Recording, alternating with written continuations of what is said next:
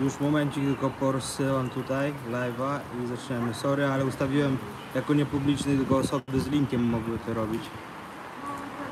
Sorry za wtopę.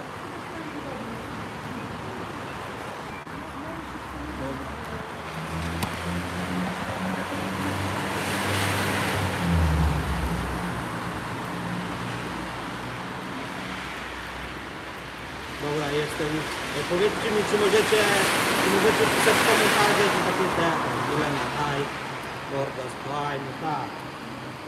Więc działa wszystko. Sorry za wtopę, sorry za hałas za mną, ale jesteśmy obok ulicy, bo niestety uroki Anglii zaczął padać deszcz i wylądowaliśmy pod mostem. Taka sytuacja. Siemano w mitek.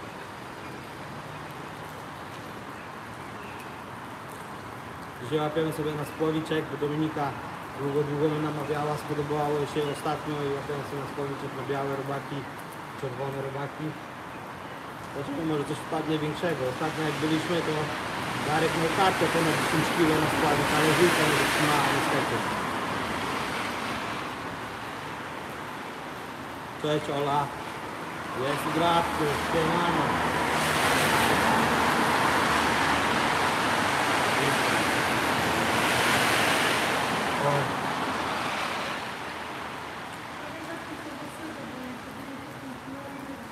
Co tam, jak tam u was? Kto z Polski, kto z Anglii? Wysyłajcie teraz emotki. Flagi Polski i flagi Anglii.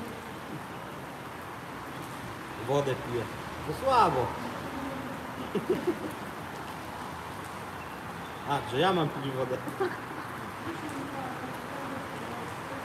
Tylko Monster. Tylko Monster. Nie no Marcin, mam wodę tam, nie martw się. Dzięki, że się troszczysz o moje zdrowie. Mam wodę w płucach. Siemano Dionizy, Dobrowolski.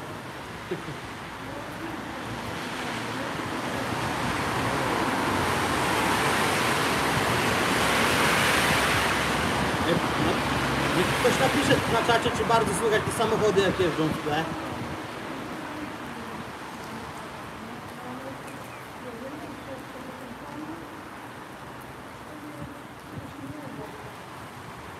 W ogóle jak możecie, to napiszcie, jak z jakością, jak z dźwiękiem, czy wszystko spoko. Mirek z mostu, siemano. Bardzo. No wiem, kurde, Zmitek, kurde, no ale taka sytuacja nas nastała, miałem iść gdzieś w inny odcinek kanału, no ale rozpadało się, jak to na Anglii przystało, no i to jest jedyne miejsce, gdzie tak na dobrą sprawę mogę siedzieć i nie moknąć.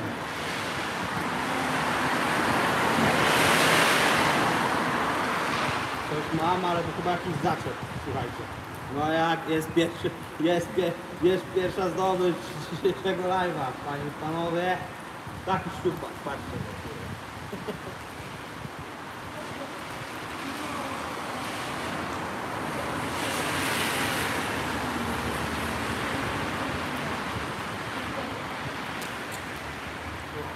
Piękny, nie? 60 cm ma.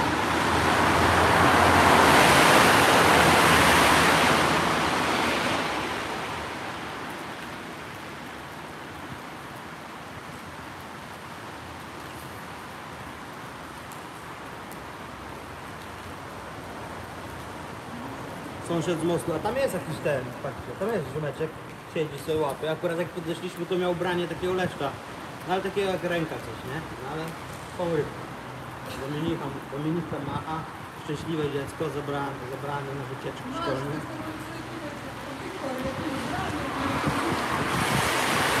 Szkolenia były, siema młody, no było, przed chwilą patyka wyciągnąłem.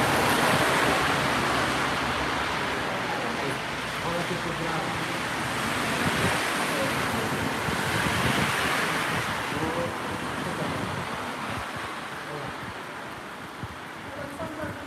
Aleksandra Gomulczyk.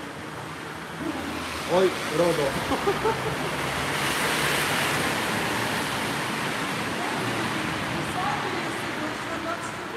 Lepszy badyl jak nic. No proste, nie? Chociaż na pusto nie wracamy. Ale jaja. A ty czuję, że jedyne co cię złapie to kurwice, nie?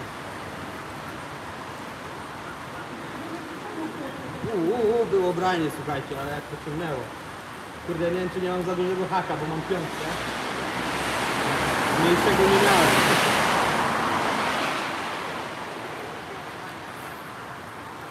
Ale opóźniony ten live w ogóle jest. I teraz tutaj mam Dominiki telefon i słyszę to, co 10 sekund temu powiedziałem.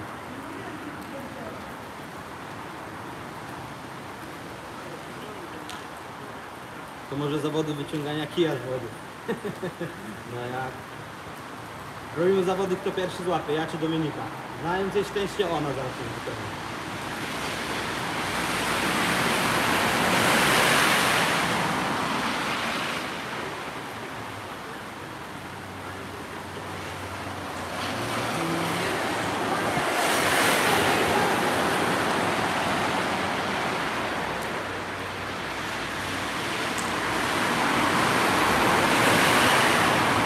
Strasznie te samochody, nawet nie wyobrażam sobie jak bardzo wam przeszkadzają, naprawdę was przepraszam za to, ale nie miałem innego wyjścia.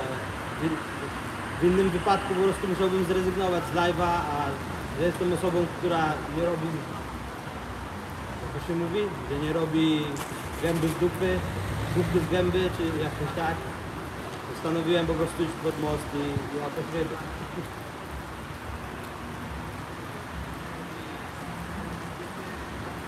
Siemano Max.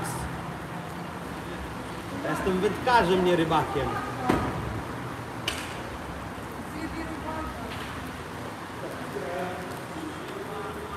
Kurde, coś cały czas coś skóry. Cały czas coś skóry. O, dobra, wymienimy sobie te robaki, bo widzę, że one są jakieś...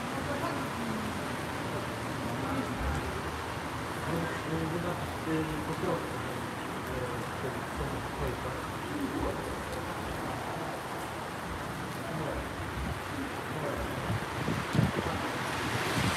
Rozpalanej robaczki.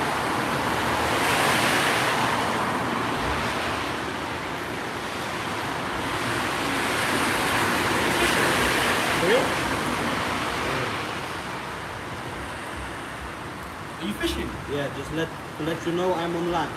If you don't mind, you can, I ain't got a problem. you can say hi to my... I'll wave a hand, but I'm not gonna say hello. Hello, guys. Yeah. Is that actual fishing? Yes. Oh my god, he's maggots. Yeah, you guys are interesting. Yeah. How often do you actually catch fishing? I mean, I'm trying to fish in my free time, so three times per week. Do you actually catch fish? I have my YouTube channel. You can go If and I had check my it. phone, I'd check it out. What's the name? What's the channel name? GOM GOM. ULL. Let me get my phone. Let me get my phone. Well, fling that shit. Gdzie? Tak się zbiera subskrybowac. Siedzę pod mostem, łapię ryby, podchodzi ziomek, się pyta. No i tyle, nie?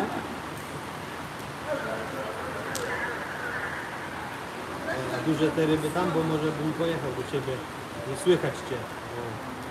Chaparito. Ej, nie mówcie tak. Tutaj no racing. Nie piszcie tak.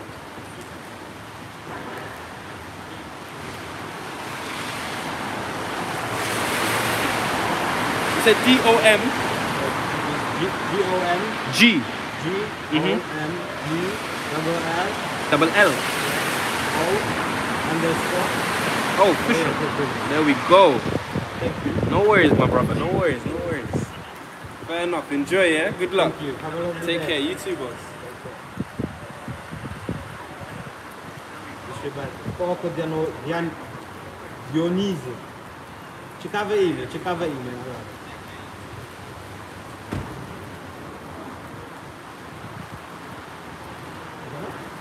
Pytam się, jakie ryby biorą po prostu. Elegancko. Duże te ryby? No takie powiem ci, no niewymiarowe, bo na patelnię się nie zmieszczą. Nie no, ja staram się tutaj nie brać ryb, poza tym w Anglii też jest takie prawo, że z rzek, z kanałów, z tego wszystkiego nie można brać ryb, bo to jest uważane jako kradzież, no i możesz nawet przed sąd pójść, nie? można brać. Można brać jak najbardziej.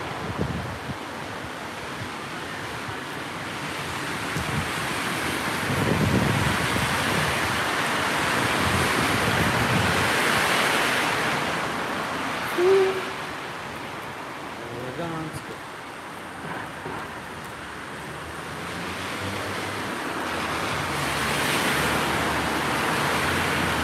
Dobra, ja bym nie był sobą, gdybym się ukrywał, nie, ja palę, ale jeżeli oglądają mnie jacyś widzowie, czy nie są pełnoletni, albo ogólnie, to nie palcie, bo to jest niezdrowe, ale ja będę palił, bo ja jestem sobą, nie będę tego ukrywał.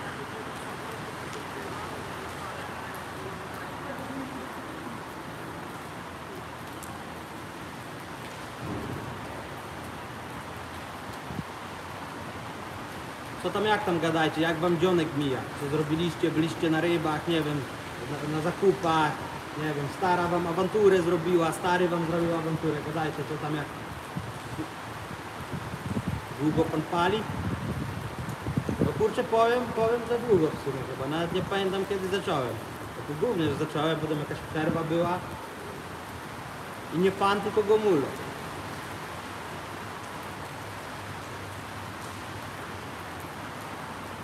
O, już z 12 lat to na pewno minimum, jak nie więcej. Ale no to nie palcie, nie warto. Nie warto zdrowia, nie warto pieniędzy. Marnować na takie gówno.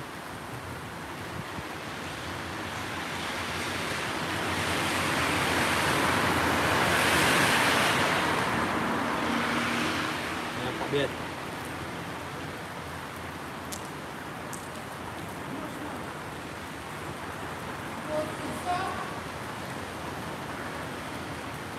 Dionizy, coś o tych rybach byś powiedział. No to pytaj mordo, to ci będę mówił, co chcesz. No tak wszystkiego to co mam ci mówić? Są ryby, pływają, biorą, czasami nie.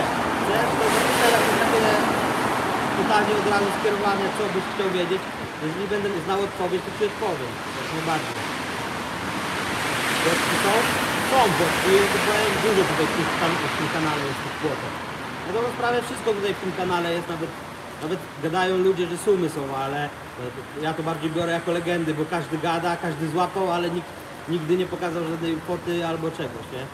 Ale podobno są.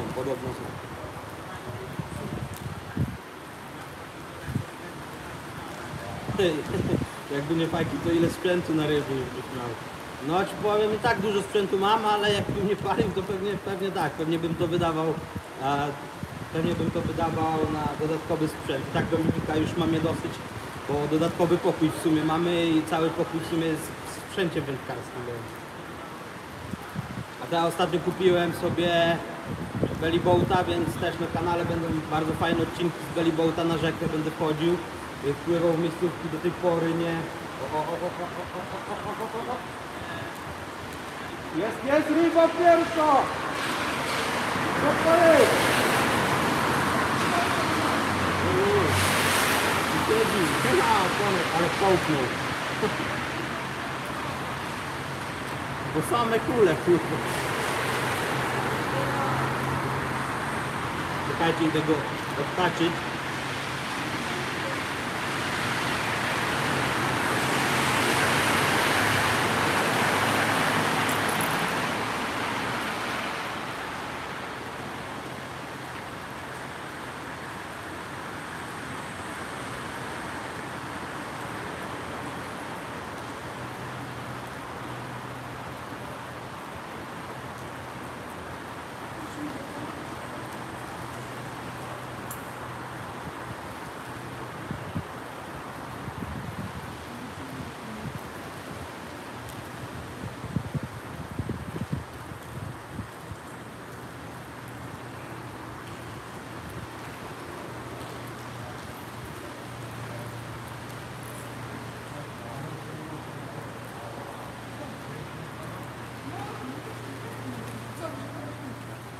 Dobra, odhaczony i wraca. Poszedł. Elegancko.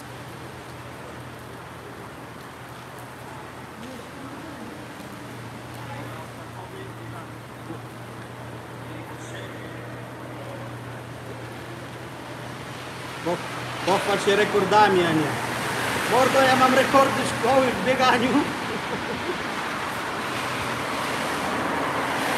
W sumie rekordy, no to nie wiem, tak karpia to chyba 3,5 kg, lina 2,5 kg. Ale lina to złapałem na przydłużce gołą ręką tutaj z grabą.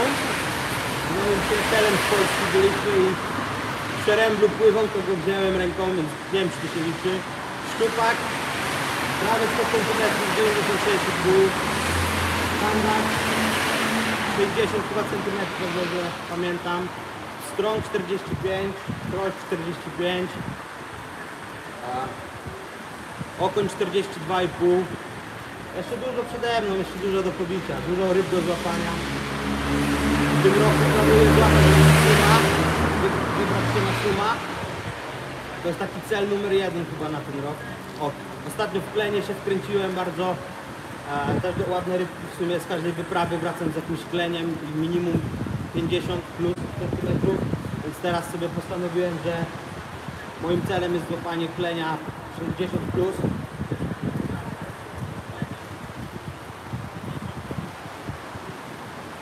Skąd pasja do tych ryb? Ogólnie to powiem wam tak, że właśnie pasja do tych ryb to działa stąd, że jak byłem drobniarzem, no to dziadek świętej pamięci pokazał mi jak się łapie, kupił mi moją pierwszą wędkę bambusową. Pewnie dużo ludzi zaczynało właśnie w ogóle przygodę wędkarską od takiego czegoś. No i tak chodziłem na pobliski staw, tam na działce jak byłem. Łapałem mnóstwo karasi, oczywiście to było takie nielegalne troszeczkę, ale chodziłem, łapałem, potem jakoś przestałem mieć jakąś taką fazę na wędkarstwo. Wyjechałem do Anglii, to tutaj w ogóle czasu nie miałem, bardziej skupiłem się na pracy, na tym wszystkim. No ale od jakiegoś tak 2 lat, w sumie od 1,5 roku już tak wróciła ta zajawka, ale z tak zwojoną mocą, że nie ma co powiedzieć.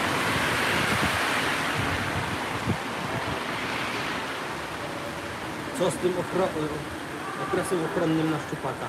A w Anglii w sumie jest tylko jeden okres ochronny na dobrą sprawę na wszystkie ryby i to tylko jeżeli chodzi o rzeki, bo na kanałach możesz łapać, na jeziorach możesz łapać, na rzekach nie możesz łapać od 15 marca do 15 czerwca i to jest dotyczy po prostu rzek, że rzeka jest zamknięta, nie możesz na niej łapać niczego, więc przez 3 miesiące mamy tylko okres ochronny na dobrą sprawę.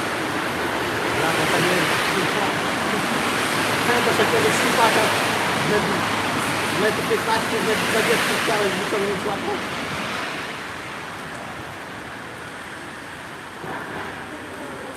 No pewnie, że na ciasto łapałem, po prostu. Znaczy, jeżeli chodzi ci o takie ciasto ze chleba, nie? Że kuleczki i chleb się brało do kieszeni, nad wodą się podnosiło kuleczki, zachowało się na taśmę i się łapało.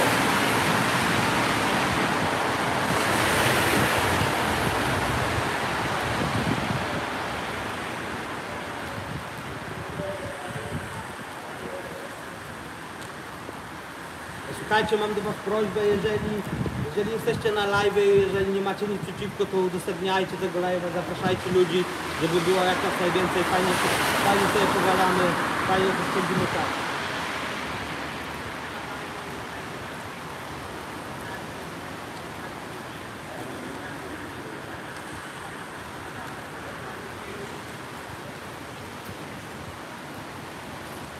Mam taką cichą nadzieję, że dzisiaj może wpaść jakiś karp. Są tu podobno karpy i to są takie, no wiecie, inne karpie niż te z komercji czy coś, to są takie dzikie karpie.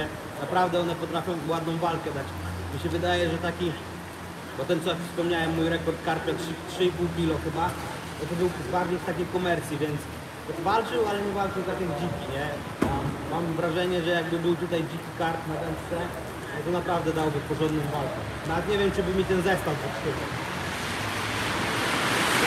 Wędkę, jak używam, to jest moja wędka spinningova od 10 do 40 gramów od suma.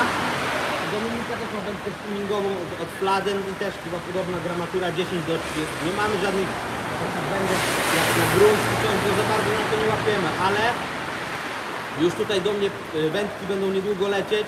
Pozdrawiam mojego przyjaciela Witka, który zorganizował mi tą wysyłkę z Polski, bo tutaj bardzo drogie są wędki, a była ostatnio przecena na sklepie wędkarskim, więc zamówiłem do Witka. Witek mi je wyśle i w sumie w w cenie 2 wędek, które zapłaciłem i wysyłki do Anglii, to tutaj bym musiał tyle za jedną wędkę zapłacić.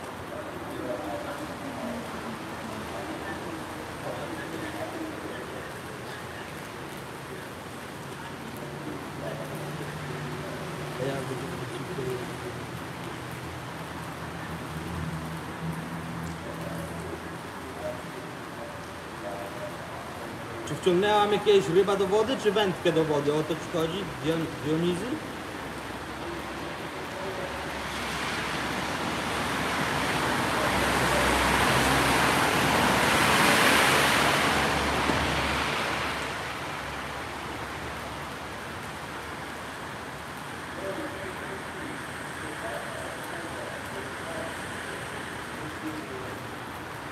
Króle w Morągu, no tam na tym, jak dobrze pamiętam,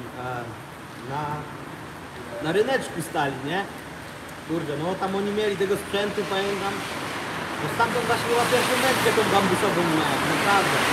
Muszę sobie kupić takiego bambusa, taki, mam sentyment do tej wędki, strasznie. Kiedy? Nie przypominam sobie, ale pamiętam, że ten nim jak go łapałem, to prawie do przerębla się wpierdzieliłem. Gdyby nie graba, to bym pływał głową w mule.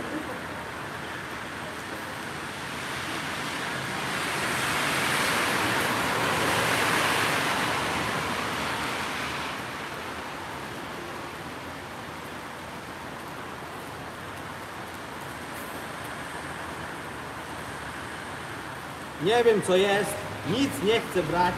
Był jeden karp, Dominika się wkurzyła, bo ją poklapał.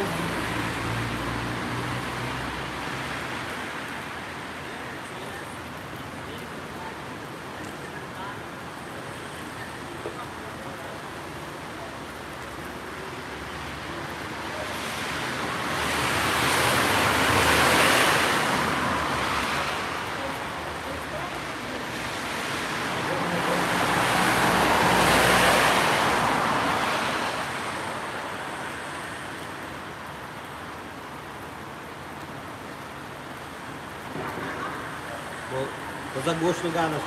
No próbuję właśnie jak najgłośniej gadać, bo tutaj te samochody jeżdżą i nie wiem czy mnie słyszycie w sumie. Więc sorry jeżeli drę mordę, no ale tak już muszę się przyzwyczajać po prostu, żeby gadać głośniej.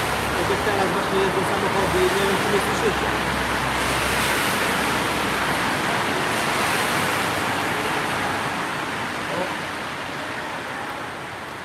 Myśleliśmy, że Dominika ma rybę, zapała też ma.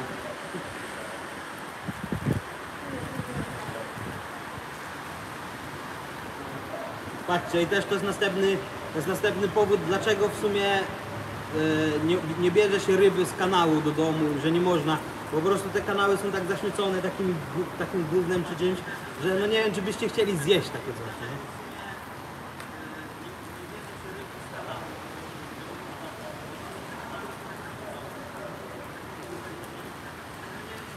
nie? Jest no zajebiście. A tam mogłoby coś wpaść, ktoś napisał, no to wpadł już okonek mały.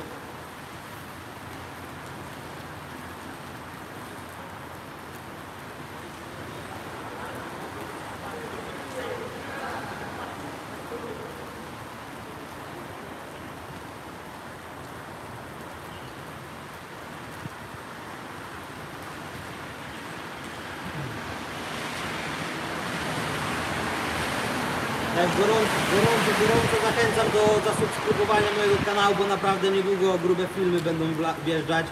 Ten belly boat naprawdę zrobi robotę i będą kozackie filmy, więc żeby was nic nie ominęło, wpadajcie do mnie na kanał, Gomulo, podłoga, on,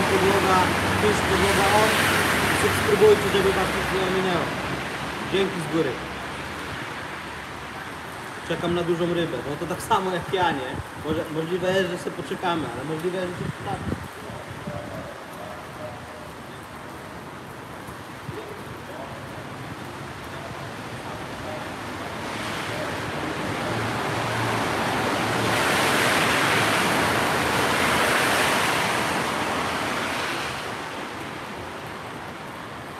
Czekajcie, porozsyłam dalej live'a.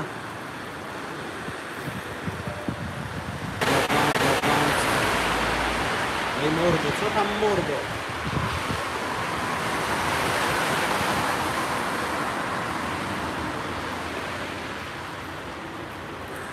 powiki ilogramowe.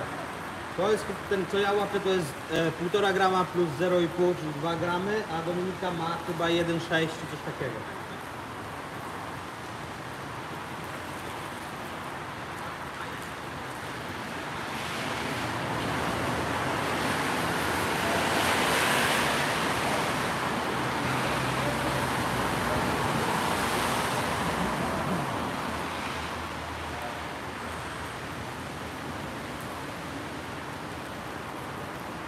Jakościowo widzę tutaj chyba u Dominiki na telefonie, że jest elegancko, co? Nie ma żadnego, nie ma, jest wszystko elegancko. Dobrze. Dominika ma jedno.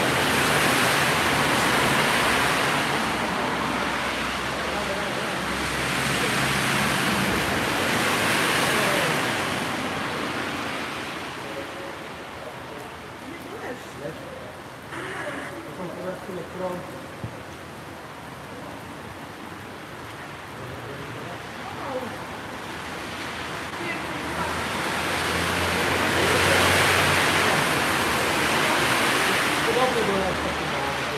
Ale on jest od ślizgu. No. Właśnie mi się wydaje, to jest chyba krąg, nie leszcz. Ale może być mały leszcz, to jest bardzo podobny. Jeżeli wiecie, to dajcie znać, czy to jest leszcz, czy to jest krąg. Ja tam się nie znam, to wolę dopytać. Ja ci powiem... Wow. Dobra.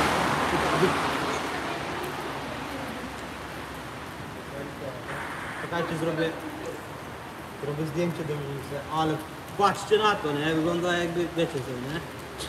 Ja. Ale mam śluzy.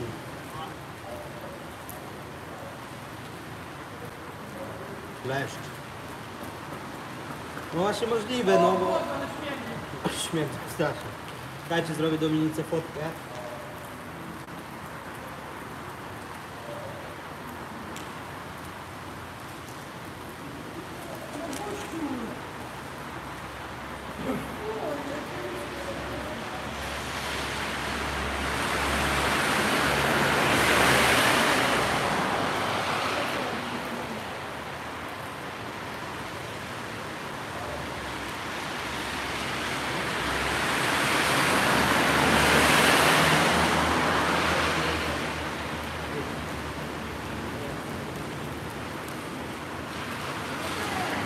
Ląduje do wody.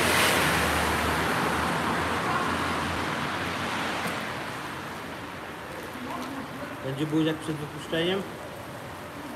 Nie było.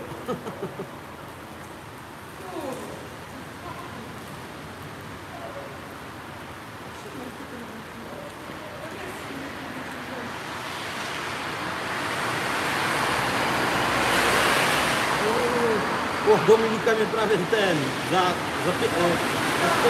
lecą złapała.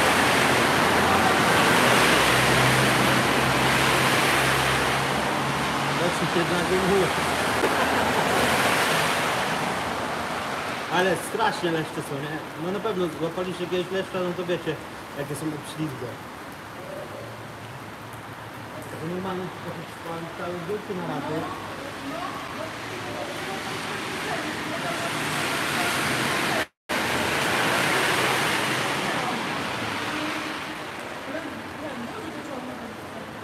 Czyli od razu wziął, po prostu nie bawił się, pociągnął w dół, elegancko.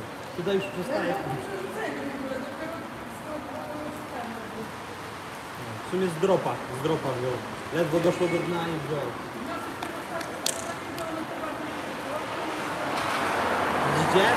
Widzicie? Jestem z niej dumny normalnie. Wyciąga wnioski, nie? No to nie jest proste, to jest tego dumny.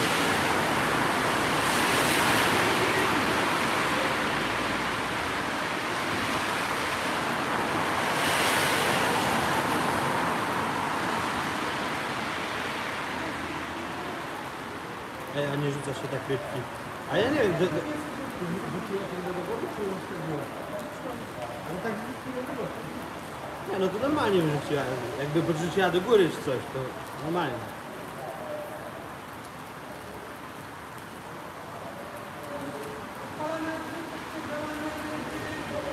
w mieście nie jednego.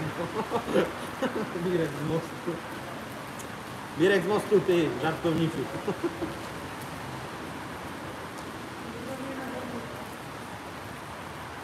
Pozdrowienia od Dominiki dla Mirka z mostu. A on idzie, do zabrania. No jak, no zobacz.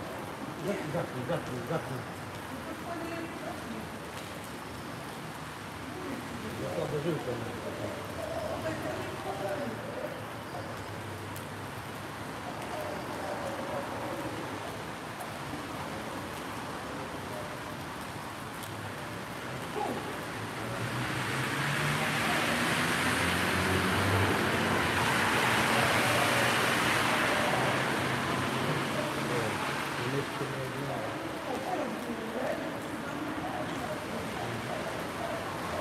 Robimy sobie robaczki.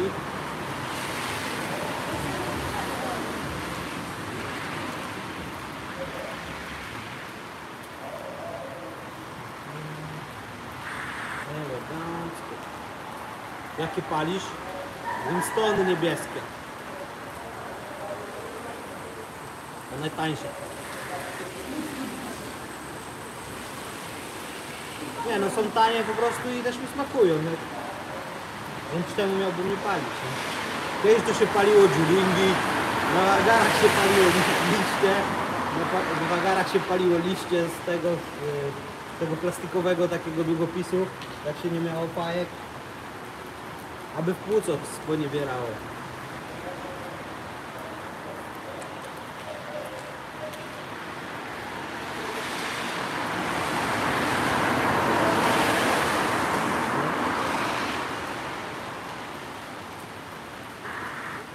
Dobra. Renia, kejo. Dobra, zmieniamy sobie białego robaczka na czerwonego i zaczynamy. Może jakiś duży leszcz weźmie. No z takim leszczem 2,5 kg, 3 kg, no to fajna walka by była. No to w sumie leszcze to i tak się kładą na bok i tyle. Tyle by było z holu.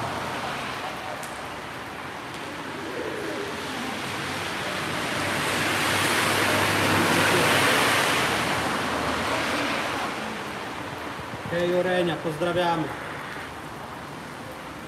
Z ponurej Anglii. Pada już chyba, nie wiem, 4 godziny.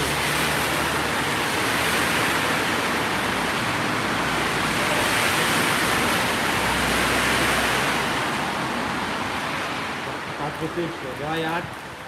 Nie, ogólnie wam powiem, że tutaj te fajki angielskie to... Kurde, nie dość, że są drogie, bo chyba z 11 czy 12 funtów kosztuje paczka. To jeszcze takie strasznie kwaśne w smaku są jakieś. Jakkolwiek by to zabrzmiało po prostu, bo te fajki mi nie smakują tyle angielskie.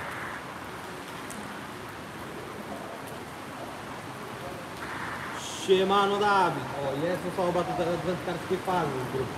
Siemano wariaty.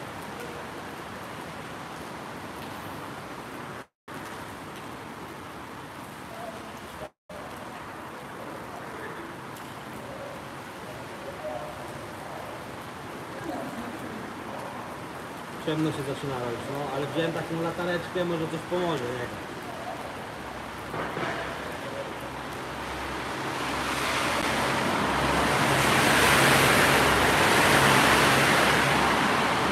Słuchajcie, jeżeli macie pomysł, komu możecie podesłać tego live'a, żeby dołączył, śmiało wysyłajcie, udostępniajcie. Próbujmy dobić tutaj 25 osób, będzie elegancko. To jest 13 osób. I tak bardzo dobry wynik.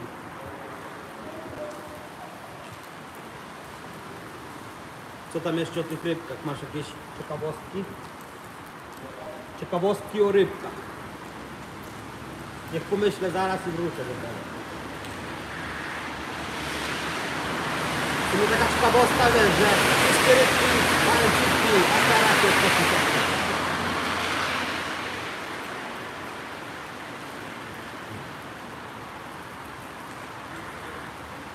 Mówię, bardziej jak chcecie coś się dowiedzieć, to próbujcie takie pytania zadawać od razu skierowane na moje, żebym odpowiedział, a nie takie ogólne te pytania, bo tak to ciężko w sumie.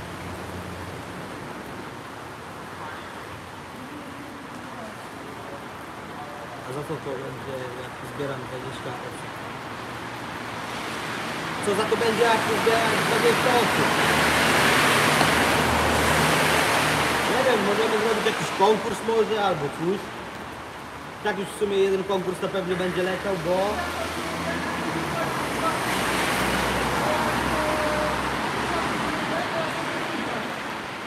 Dobra, Dominika tutaj wpadła na taki pomysł, że jak Dominika złapie rybę, to ja jej płacę 2 funty, a jak ja złapię rybę, to jej płacę funta. A, to ona mi, kurde, zapowiedziałem. To ona mi płaci funta. No dobra, challenge accepted, nie? Mam nadzieję, że nie zbankrutuję. A karasie, no... Pokrótacie.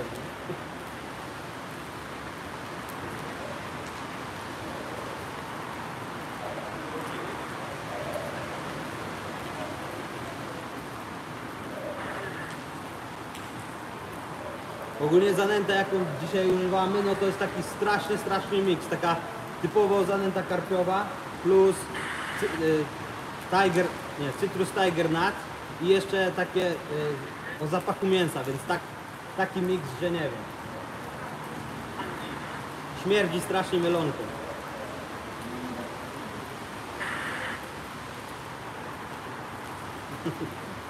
Dominika jest z tym pocztem. Dominika jedzie z tym pocztem. Jak najwięcej ryb zapła.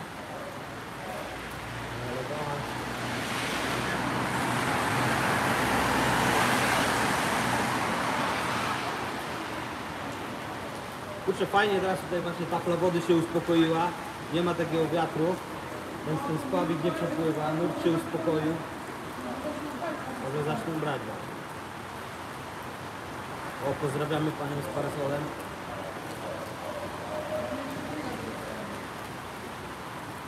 No troszeczkę posiedzimy, wzięliśmy sobie grilla i karkóweczkę, wrzucimy tutaj na róż, odblokujemy.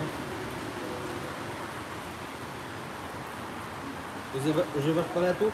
No coś tam jakiegoś paletu dodałem. Ringersy, tak. Ale dosłownie tak z 2 garstki tego rzuciłem, nie? A zanętę tak się Michał prezentuje. Jest dużo robaków, właśnie spinki do środka wrzuciliśmy. Oj, tak, właśnie o tej zanęcie mówiłem. Śmierdzi strasznie taką mielonką, to jest w sumie na karpia właśnie, na tlenia i na brzane. Ostatnio jak na brzane próbowałem łapać, to właśnie tego używałem. No. Normalnie jakbyście mielonkę otworzyli i no wiecie, jak taka tyrolska albo coś.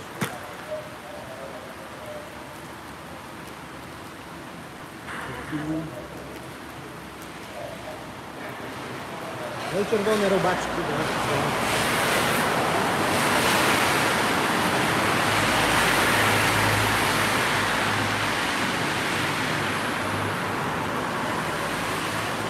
Dominika sama sobie nabija robaka?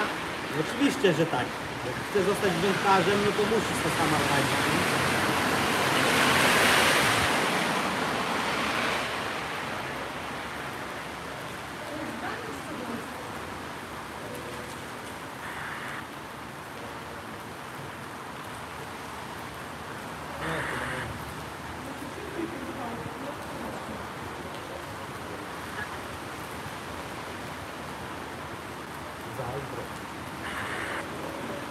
Czego graba zazdro?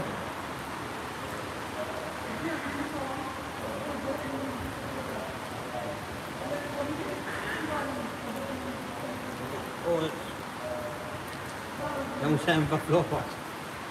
Znaczy no ja też tam czasami wiadomo, no pomogę, nie? Ale próbuję, żeby Dominika sama wszystko sama robiła. Jak pójdziemy na sklepaki, no to no nie wiem, potrafi sobie wszystko skompletować, potrafi zawiązać szypon. No próbuję, żeby sama była, żeby była samodzielna taka.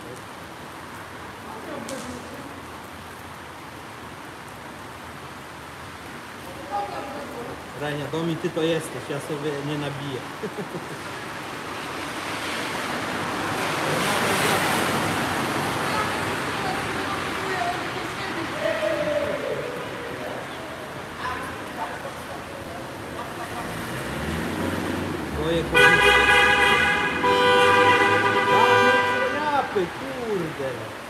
tutaj człowiek live'a prowadzi.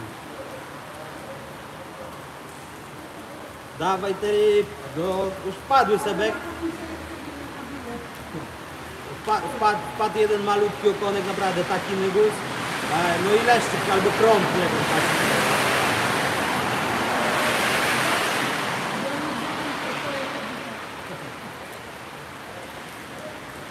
Dobra, zrobimy sobie kulę.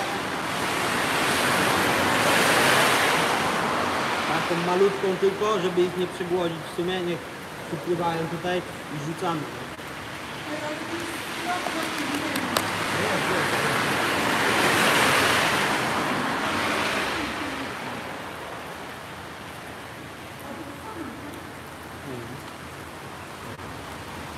Dawaj, dawaj, te ryby.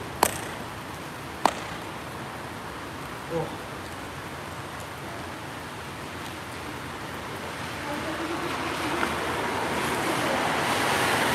Nie wiem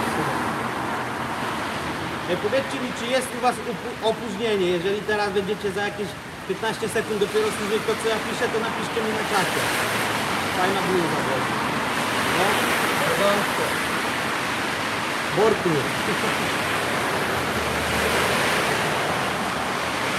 Dzięki, Rejna.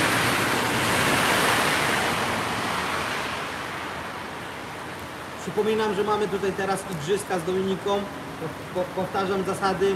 Jeżeli Dominika złapie rybę, ja jej płacę 2 funty. Jeżeli ja złapię rybę, Dominika płaci mi funta. Dawaj hajs za rybę. Ale że weź, ty to powiedziałeś dopiero po tym, jak to złapać tą rybę. To ty mi też dawaj hajs za rybę. No to ja jednak muszę tutaj ale...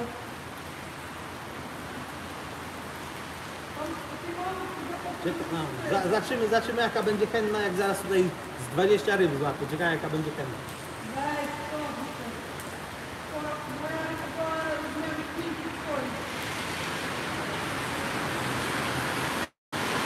Rozmiar nie ma znaczenia.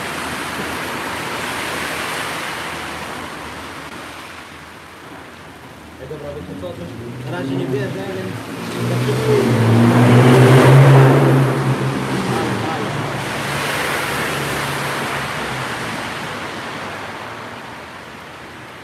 zwiększymy sobie grunt.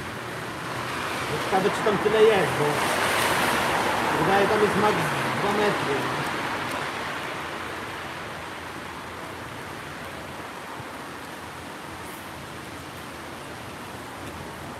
O nie, no więcej jest tak.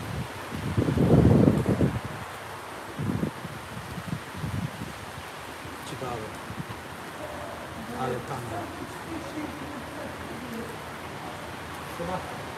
Pozdrawiam, dzięki za dopis.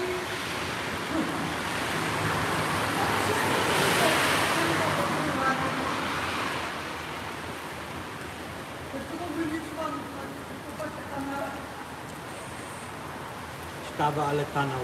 Ale że jaki kanał? Że mój kanał, czy kanał, na którym łapiemy teraz? Czy kanał, że do dupy live?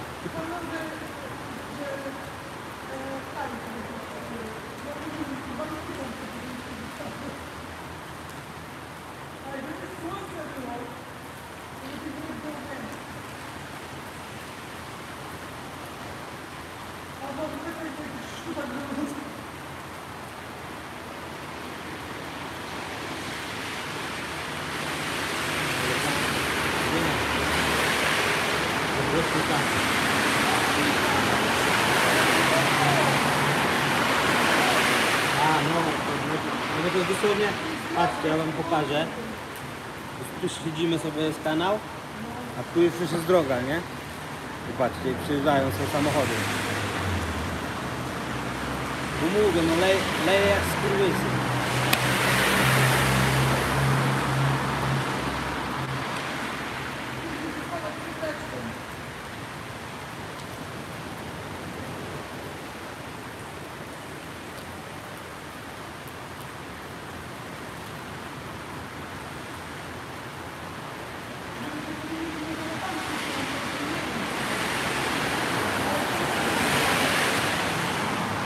W sumie ciekawostki tutaj o tym kanale, no to taka ciekawostka, że ten kanał, gdzie łapiemy, nazywa się Grand Union Kanal. I to jest kanał, przez który przepływali, nie wiem czy oglądaliście serial Peaky Blinders, więc Peaky Blinders przepływali tutaj swoimi barkami i przemycali towary do Londynu właśnie przez ten kanał. Taka ciekawostka. Znam tą miejscówkę. Sebastian, cicho.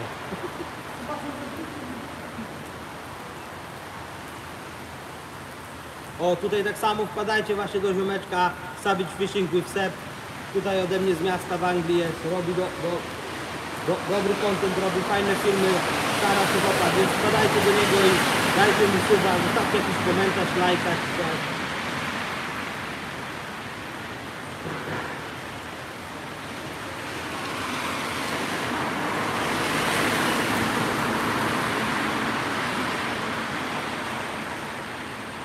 O, a jeszcze wracając do tego, że tu jest głośno, to właśnie tak jak mówiłem, tutaj jest ta droga z samochodami, a ten most to jest autostrada na dobrą sprawę, czy tam droga ekspresowa.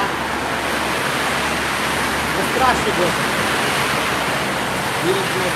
A na magnes można z Anglii chodzić po kanałach, czegoś nie spotkałem, ale wiem, że można, tylko czasami są miejsca, są jakieś odcinki, gdzie nie można łapać, ale na dobrą sprawę, na magnes dymowy tutaj można by było troszeczkę powyciągać, naprawdę. Kiedyś byłem, na spinning chodziłem za okoniem i patrzę, nie? Coś leży w wodzie, myślę a to była hulajnoga elektryczna, nie? Taka.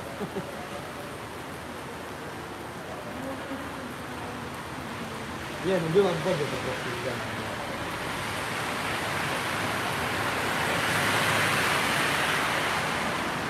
Dzięki sobie. Spoko, nie ma problemu, więc każdy muszą trzymać się razem i się wspierać. Pasja jest po to, żeby łączyć, a nie dzielić.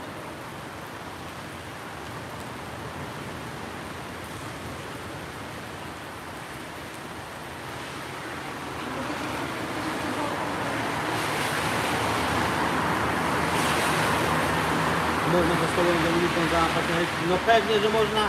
My nigdy ryb nie odmawiamy, naprawdę. Jeżeli czas pozwoli, spiszemy się jakoś, wpadajcie. Znaczy, do Ciebie Renia i do Graby po prostu wpadajcie, nie? A jak ktoś inny chce czy coś, to po prostu trzeba się zgadać, tak samo. O ile czas pozwoli, nigdy ryb nie odmawiam, naprawdę. Wczoraj śmieszna sytuacja, bo znalazłem właśnie na marketplace tego bellyboata.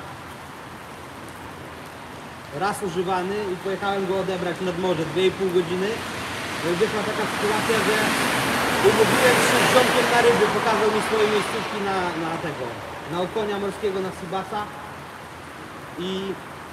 No i się nie spodziewałem, a po prostu wylądowałem, że z ziomkiem, którego znam przez Messenger, łapałem wczoraj nad morzem. Niestety nic nie złapałem, ale jesteśmy w kontakcie.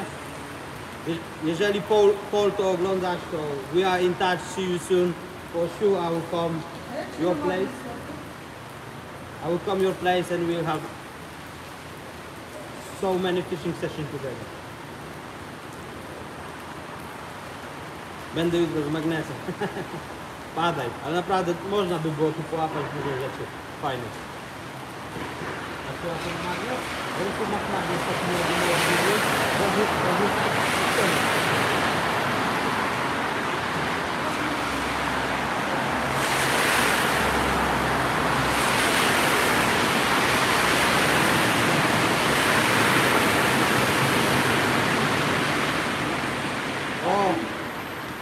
Dominika ma rybę.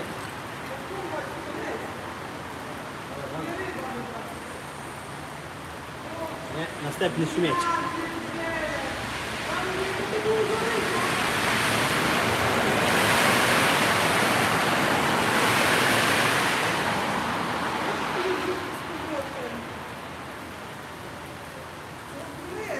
Patrzcie. Jakaś siatka czy coś, nie wiem.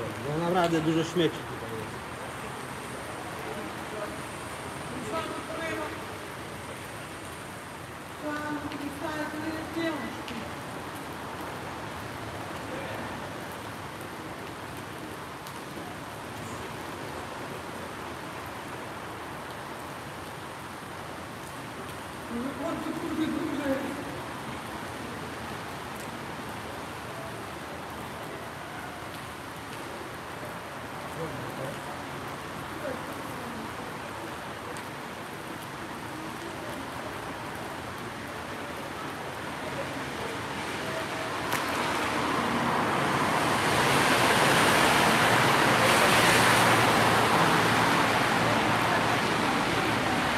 taki rozmiar, znaczy ta piąteczka.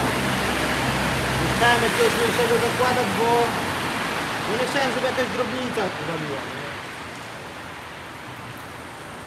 I tak, taki okoń, nie wiem, 10 cm się spuścił.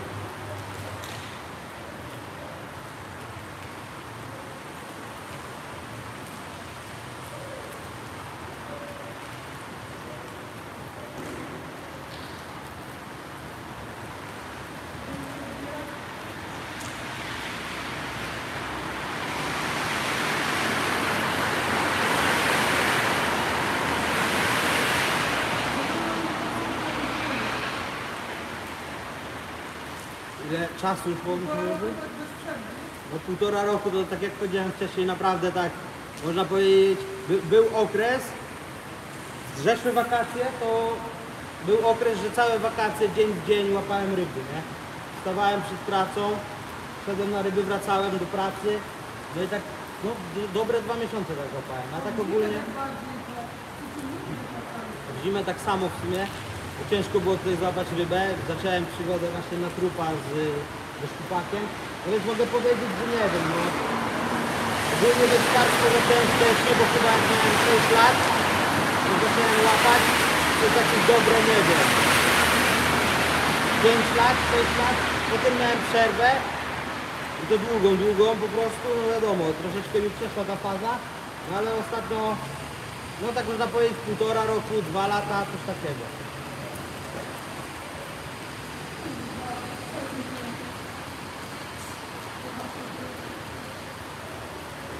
Dominika? No Dominika już tak w sumie rok czasu łapie gdzieś, nie? Ciężko mi było ją przekonać do tego, ale jak tylko poszła i złapała swojego pierwszego konia. Ale od kiedy zaczęłaś? No to tak gdzieś w wakacje zeszło.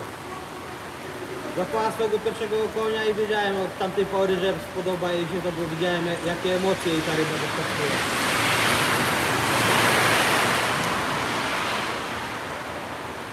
Tetris.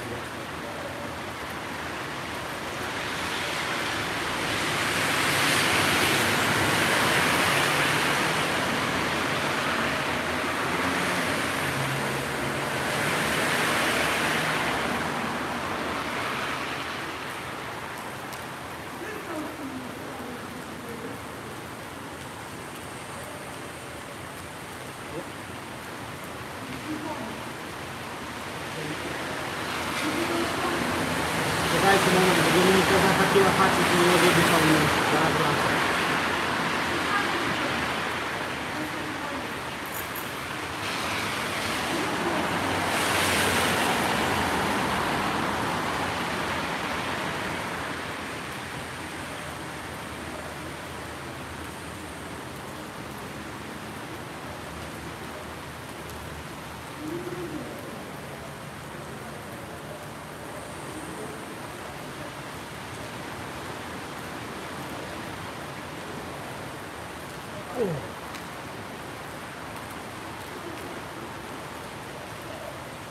Żyłka do ilu kilo? Ja mam chyba inną żyłkę. Ja mam chyba do 3,8, 4 kilo, coś takiego. 0,24 grubość. Dominika ma 5. Dominika? Na tym żyłkę ostatnio się zabijała. Do ilu pan? Dominika też ma chyba do 4 kg i 0,28, troszeczkę grubszą.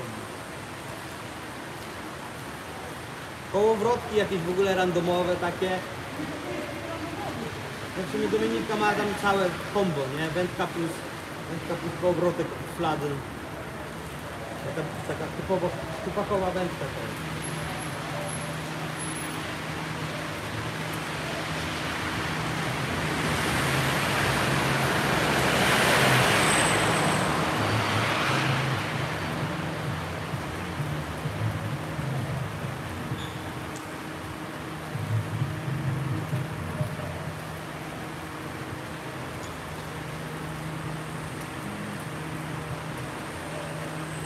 Że ciemność tutaj już zaczyna robić. Mam nadzieję, że jeszcze przez jakieś, nie wiem, godzinkę, 2 albo coś, a będzie w miarę jasno pod tym mostem, bo inaczej będzie lipa.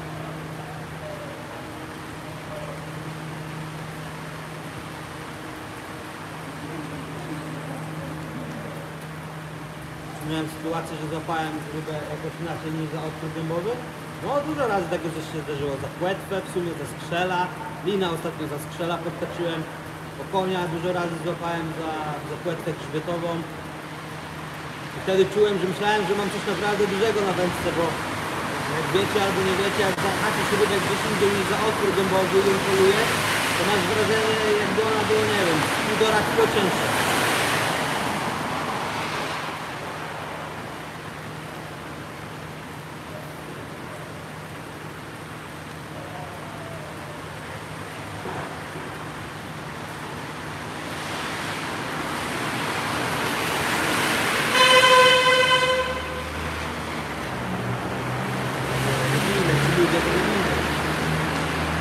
Czekajcie, dobra, jesteśmy.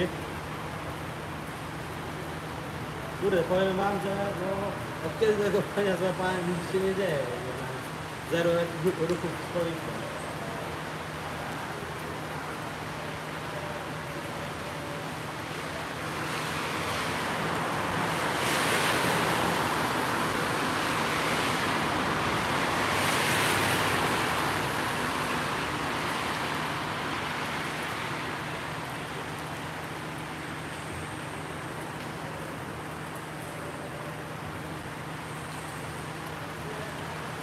Nie, chyba w sumie jak na przyduchę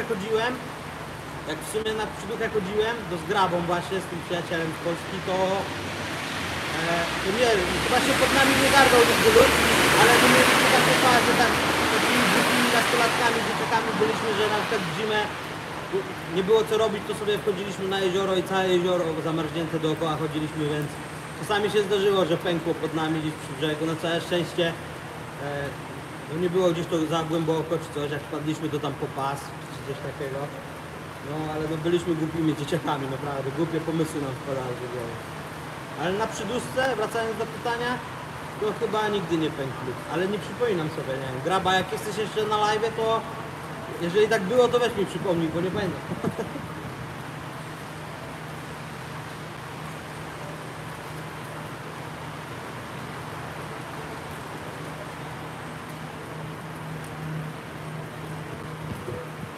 O.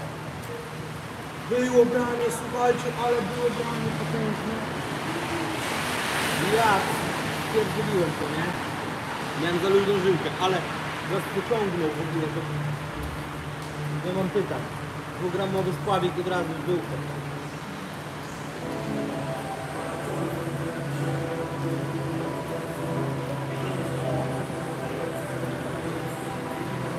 Ja miałem po kolanach, ty po pas. No wiadomo, jak grała masz prawie 2 metry, no to się dziwi. Nie kojarzę. I też się nie przypomina. Jest na dupy do wody. Ja tylko pociągnął. Ja nie chciał.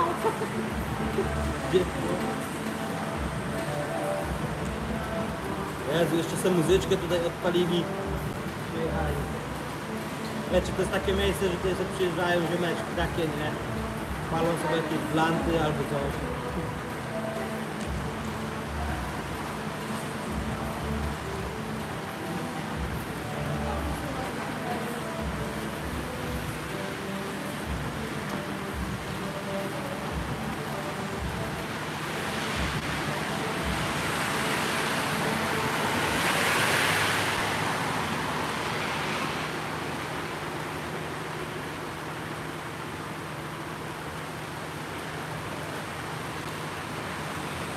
Słuchajcie, ogromna prośba, udostępniajcie live'a, wysyłajcie przez Messenger, żeby ludzie dołączali.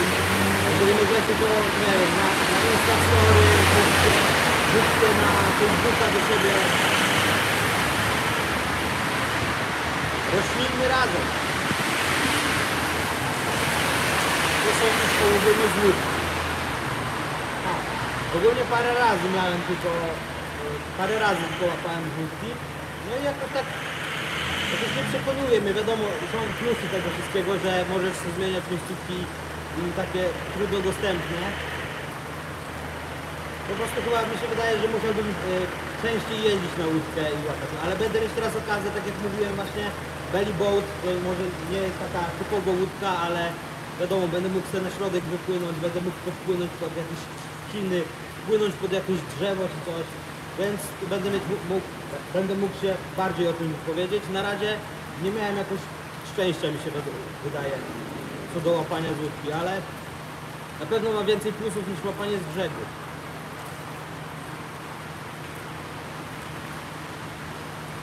Łódka fajna sprawa.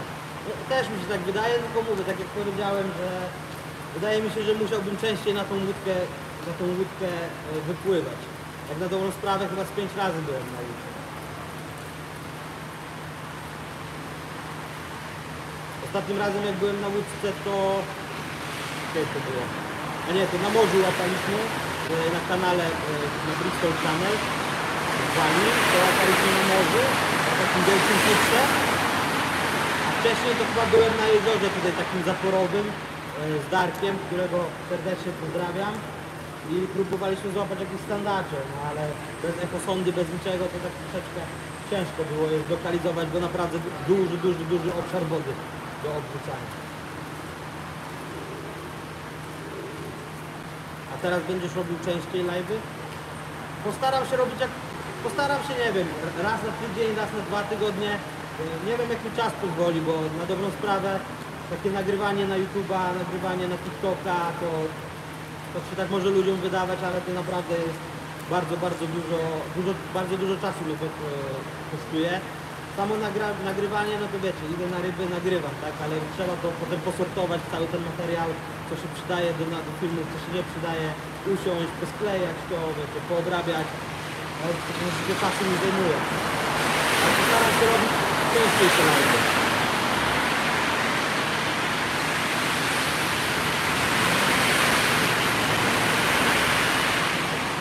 No jak nie ma wioseł graba, no to wiadomo, ciężko, nie? Sebek, jak w niedzielę będzie dobrze, dobra, to pojadę na wielką,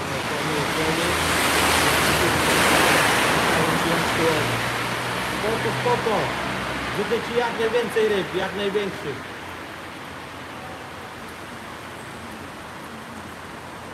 Ja mówię, dzisiaj tak klasycznie sobie, mówię, czasami lubię taki powrót do korzeni, do metody, z którą zaczynałem swoje wędkarstwo.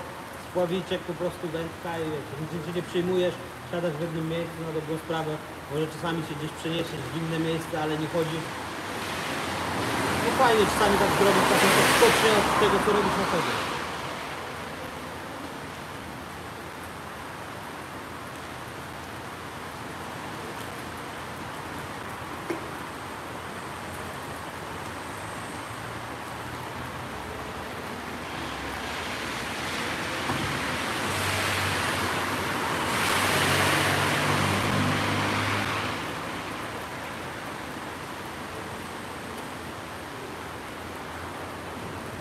O, chyba branie mam, słuchajcie, chyba jest branie.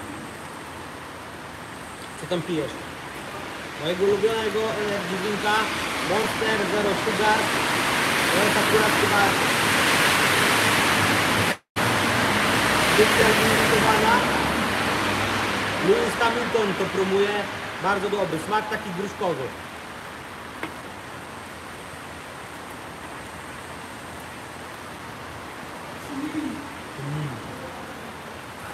Nie no, jeszcze za wcześnie, coś tam skubię, po prostu się bawi.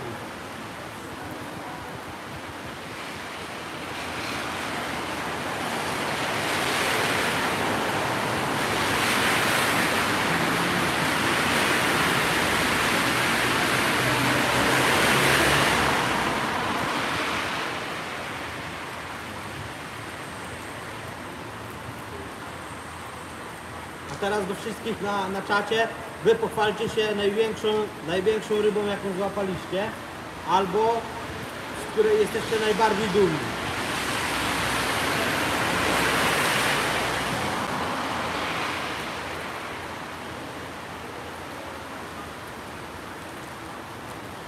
Kiedy nowy filmik? O właśnie, dobre pytanie, Sebek. Jutro wpada 10:30 polskiego czasu, 9:30 angielskiego. Ochronne jak słowo.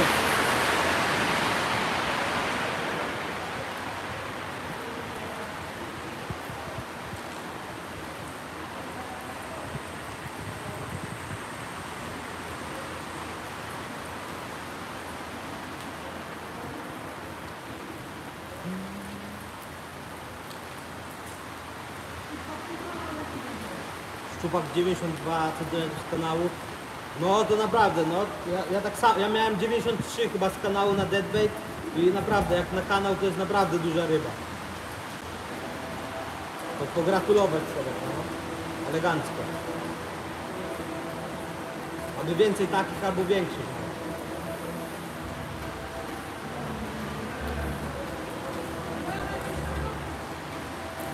Dominiki, największa ryba to chyba płaszczka, jak byliśmy na kanale.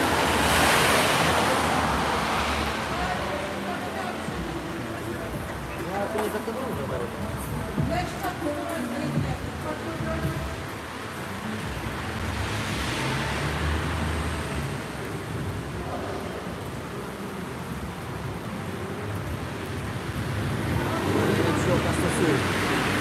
O, ty graba suma złapałeś?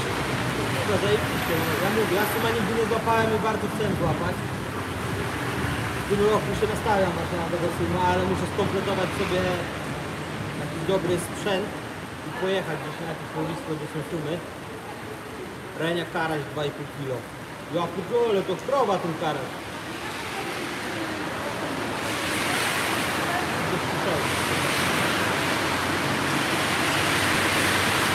Kondry w Biedronce. Stary jak kierowek.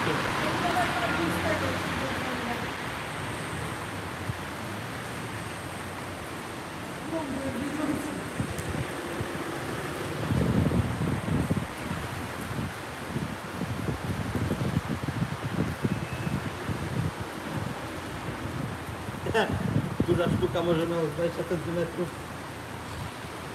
Głowa zaraz dupa. A to taki normalny sum był, czy ten karbowaty? Bo w Polsce to te karbowate są takie.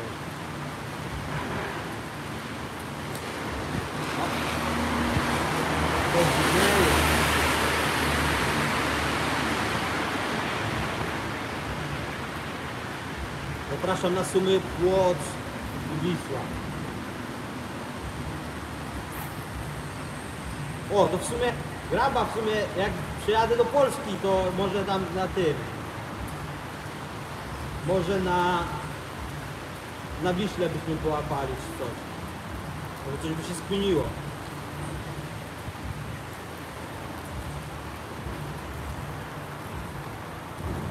Teraz w sierpniu przecież będę w Polsce, to tam z jeden dzień, dwa będę mieć wolnego, można coś pomyśleć.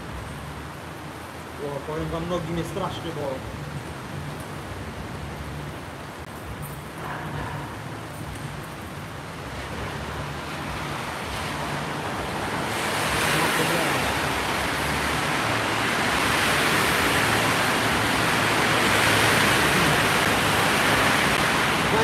Dasz radę mi tam ogarnąć te wszystkie zezwolenia czy coś tam na jeden dzień, żeby to już było jak przyjadę? Bo kurde, no nie chcę mandatu puszczać. Prostuj się. A tak o, będę siedział, jakbym miał projekt w dupie.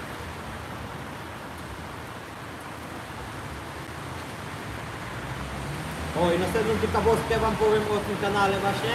To są tutaj sandacze. Ale jest to gatunek inwazyjny, po prostu ktoś się tutaj wpuścił chyba tam w 1800 którymś i 1900 którymś jakoś na początku. No i się tak właśnie rozmnożyło, że było ich pełno, a teraz już są, ale trzeba znać miejsca na dobrą sprawę, gdzie te sandacze łapać na tym kanale, bo taka agencja, która zajmuje się tym wszystkim, rządowa można powiedzieć, pływa barkami i elektroprądem je nawalają, żeby je wytępić. Hashtag freezander.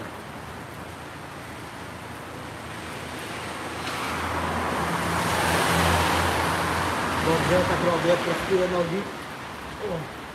O, tu nie ma spowika. Ej, no nie ma spowika w ogóle. Co jest? Co to ciągnie tam na końcu?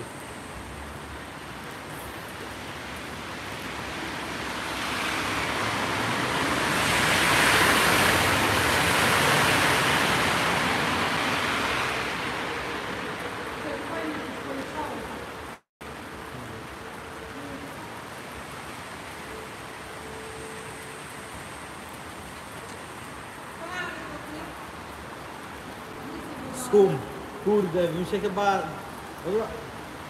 Taki by był szczęśliwy, gdyby suma złapał. A w sumie to możliwe, bo na czerwone robaki łapie, nie? Ale tylko za jasno na sumę. Za jasno na sumę. Gdzie ten wkład? W wodzie.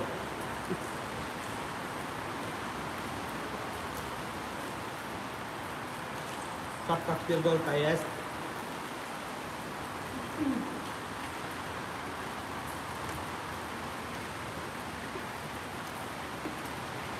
Ale cały czas ponad, no. Cały czas tutaj coś przecina tafłę wody, nie? Ryby wpływają.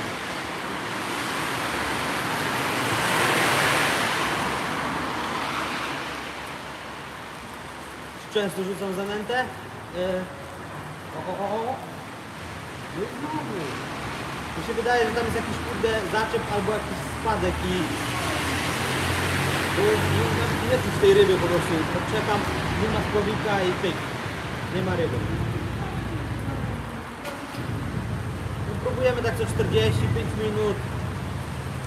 Na początku rzuciłem 3 takie wielkie kule, żeby wiecie, przed tym w ogóle jak zaczęliśmy łapać, tutaj rozstawialiśmy, żeby te ryby już zaczęły się zbierać. No i teraz dopiero dorzuciłem drugą kulę, a już na dobrą sprawę 2 godziny jest. 2 godzinki jesteśmy. Wiecie, z zanętą to trzeba uważać, nie? Bo przekarmisz te ryby i nie będą chciały po prostu. Więc ja wolę mniej tych zanęty rzucać niż więcej. Czapkę w pierdolkę to ma tylko jeden człowiek. No tak. O, jest, siedzi. Mamy rybę w końcu, za 3. razem. Okoń. I właśnie na moje konto.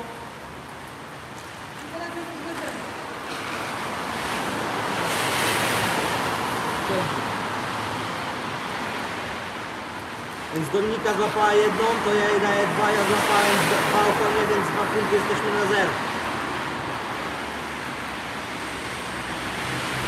Cyk, buziaczek, wypuszczamy.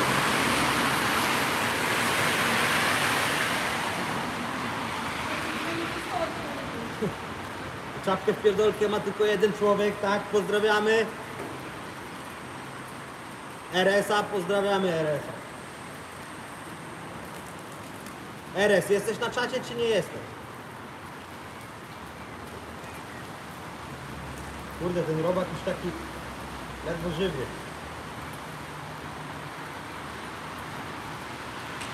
A jak to wygląda? Ta kula. Wrzucę jedną taką małą kulę, to ci pokażę akurat teraz. O, robię taką kuleczkę małą. I to, tak jak mówiłem, są 3 zanęty zmiksowane. Taka klasyczna, można powiedzieć, jaki to był taki kolor takiego piasku czy coś. Na karpia i na karpia, na cały białoryb. Plus cytrusowy tiger nut. I jeszcze właśnie ta, o tak. Trochę tego peletu i pinki białe i czerwone. No i takie coś bierzemy i to rzucamy w miejsce, gdzie z policzkiem lecimy. Fajny buziaki. No czasami trzeba dawać buziaki, nie?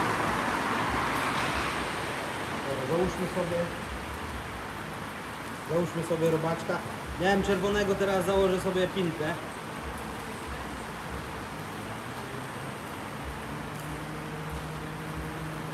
Ogólnie taki tip dla wędkarzy, jeżeli wiecie, nie wiecie, żeby łatwiej wam się te pinki nakładało na haczyk, to bierzecie i te pinki mają takie czarne, gdzie to kamera?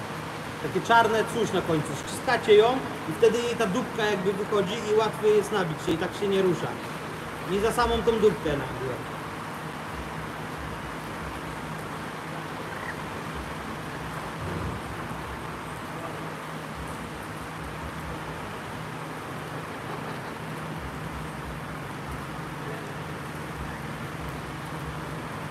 Klasyk to obierki, kukurydza i ziemniaki.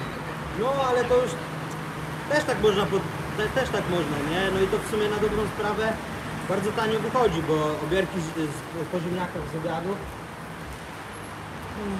Ale ci powiem, że tutaj zauważyłem, że te ryby na kukurydzę nie chcą brać za bardzo.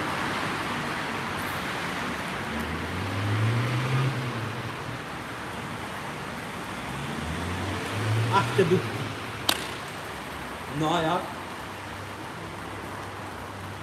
Ale śmierdzi naprawdę, kurde, takim mięsem milewowym.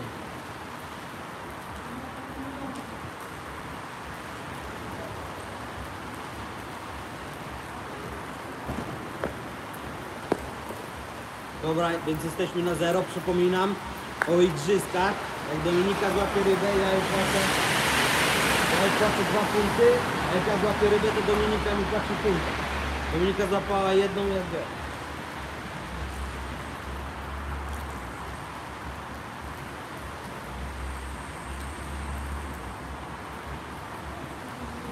Kurczę, mógłby jakiś, nie wiem, mógłby wpaść jakiś taki większy leszcz. Ostatnim razem jak byliśmy właśnie na skławiku, to naprawdę połapaliśmy grubo leszczy, nie? Trafiliśmy, że przed tarłem były. I naprawdę grubo połapaliśmy tych leszczy. Łopaty, no łopaty niesamowite były. Czekajcie, muszę sprawdzić ile mam procent baterii. Wziąłem ze sobą powerbanka.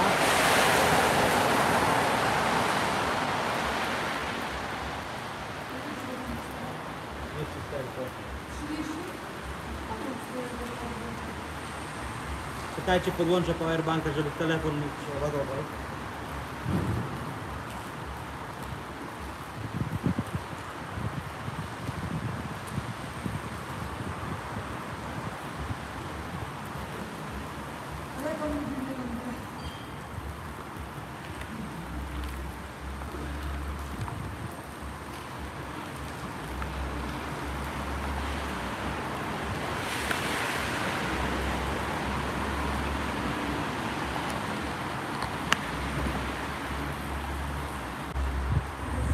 Jest?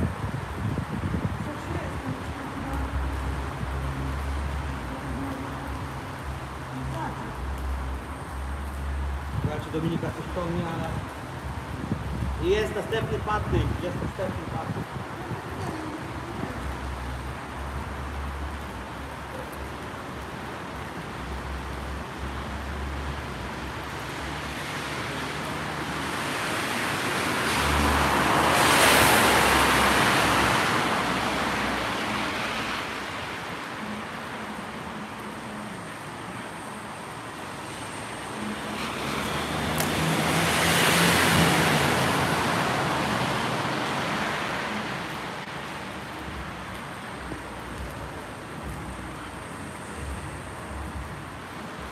Ja tam lubię mielonkę.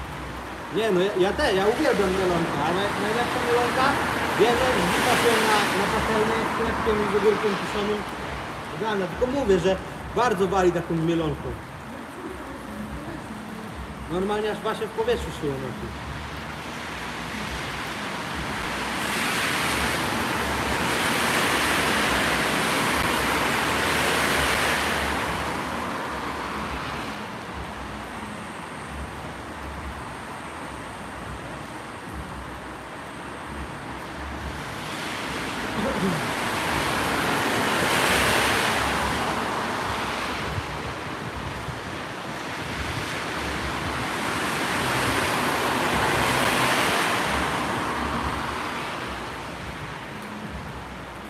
No i na grilla i do kanapki. No uniwersalna w sumie taka, nie? Przy grilla niedługo będziemy musieli rozpalić sobie. Karkóweczka wleci.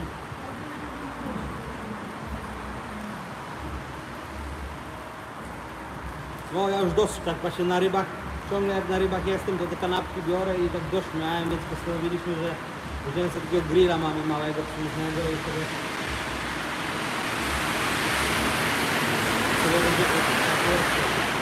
mieliśmy kupić kiełbasę, oczywiście polską, śląską bydlu, no ale zapomnieliśmy.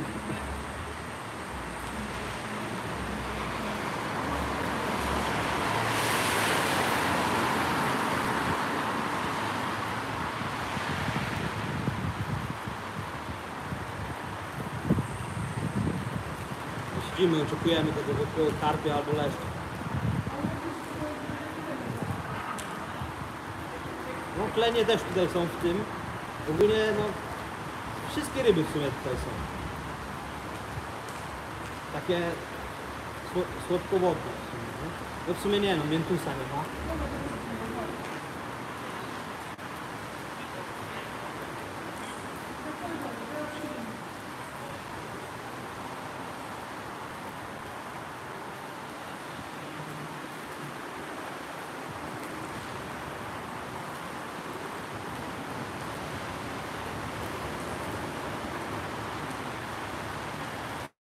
Słuchajcie, do osób, które siedzą na live, jeszcze nie zasubskrybowałem mojego kanału, miałbym wielką prośbę, żebyście właśnie uderzyli ten czerwony przycisk.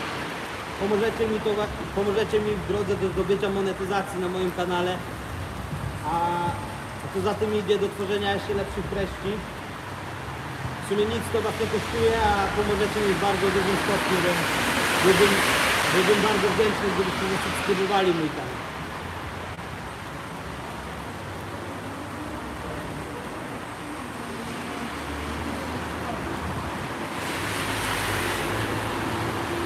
Granic, słuchajcie.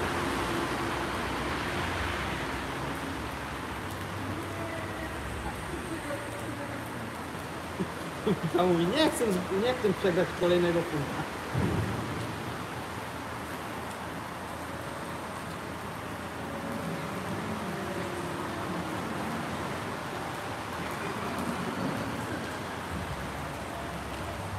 Gram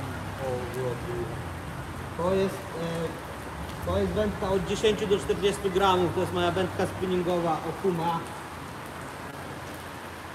Z Okumy, a nazwę to nie pamiętam nawet.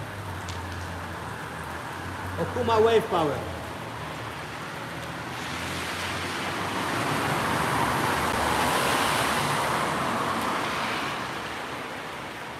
Oj, właśnie się zorientowałem, że ktoś do mnie powiedział po angielsku, a ja powiedziałem po polsku. So the rod is 10 up to 40 grams Okuma Wave Power. It's my spinning rod.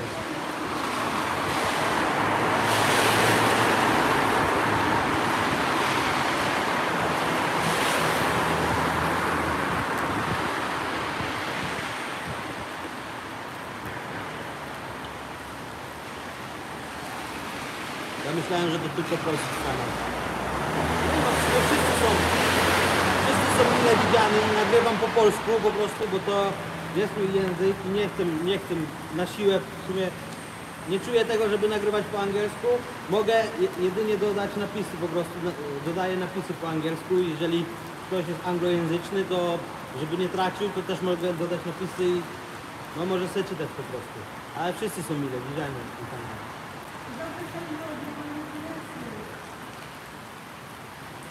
Is that the same row? Oh, Paul, welcome. It's the same row you were using yesterday. Yes, so that was the Jacob, remember, my cousin. So he used to use this.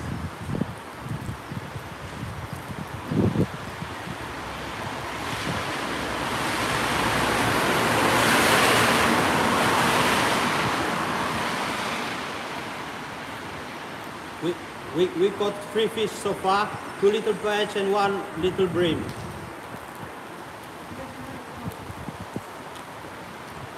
Yeah, it's quite nice and it's not expensive. I bought this from the sale for like, I don't know, 20 pounds, 20 quid, something like this.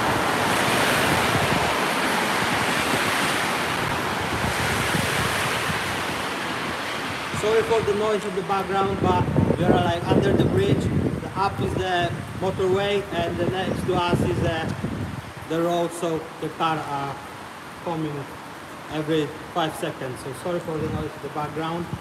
However, the weather is shit today, as always in the UK. And yeah, I try my best to do this live, so I decide to go under the bridge.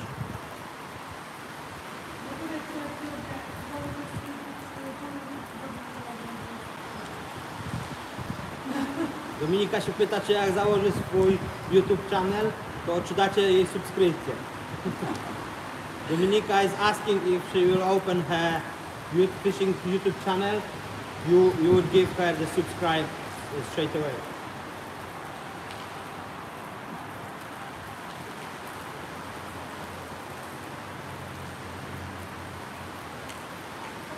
Mirek z Moskwy, tak.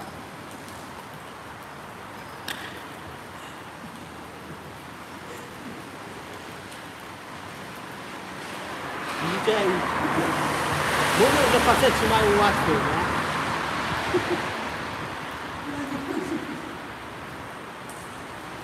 Tak. Dla mnie oczywiście.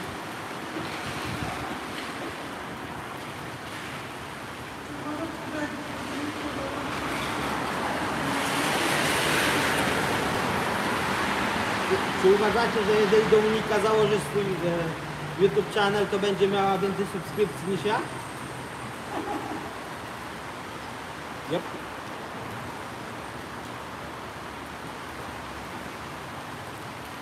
Ja bym się nie zdziwił, gdyby Dominika założyła swój kanał, to dużo ludzi by ją subskrybowało, bo nie ukrywajmy, no kobieta wędkująca, no to jednak zdarza się, są kobiety, które wędkują, ale nie jest to codzienny widok.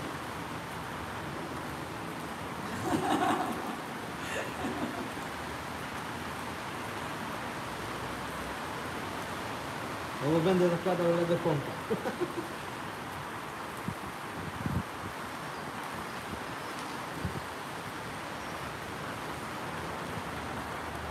Ładna jest, no ja wiem, że jest ładna.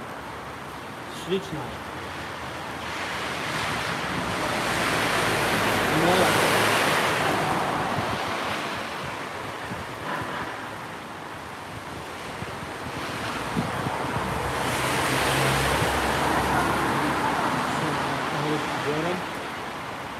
Coś tam bierze, wpadły dwa małe okonie i leszczyk. Jesteśmy tutaj już w sumie, nie wiem, z 2 godziny na dobrą sprawę. Więc słabo biorą, ale coś tam bierze, nie? Ale głównym celem tego live'a jest po prostu, wiecie, siedzenie razem sobie, gadanie. O, płynie sobie jakaś łódeczka.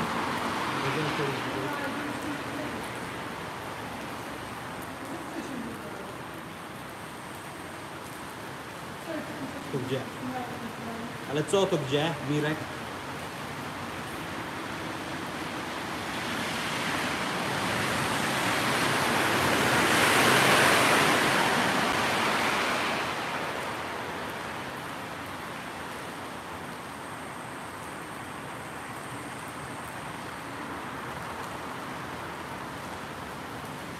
Czekajcie, muszę udostępnić live'a.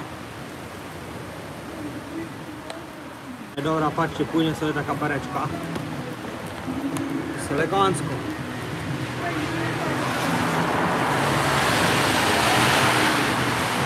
Lecą sobie. Mają imprezę na barce, nie? Elegancko. Czy to jest w sumie taka łódka bardziej, takie barki to dłuższe o wiele są. Dobra, jesteśmy z powrotem, ale ryby poszły. W sumie to właśnie zależy, wiesz, dużo razy było tak, że nic nie brało, a tu nagle barka przepłynęła i napędziła te ryby, nie? Więc na dobrą sprawę dwie teorie.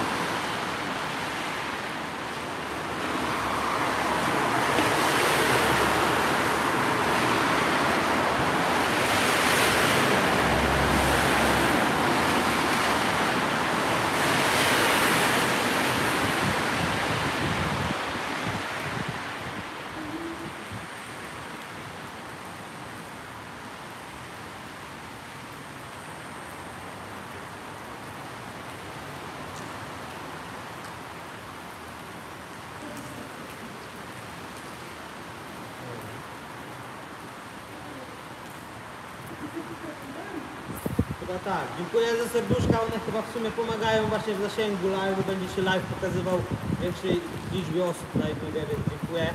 Możecie tapować tam serduszkami.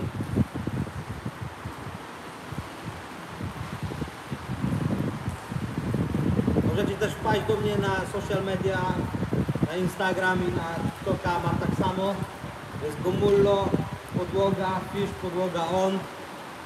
Na TikToku brakuje nam niecałe chyba tam 400 obserwujących do tego, żeby zacząć live'y na TikToku, więc gorąco polecam i zachęcam do obserwacji na TikToku.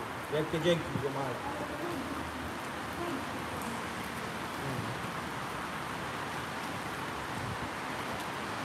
Są w Anglii jakieś zawody wędkarskie?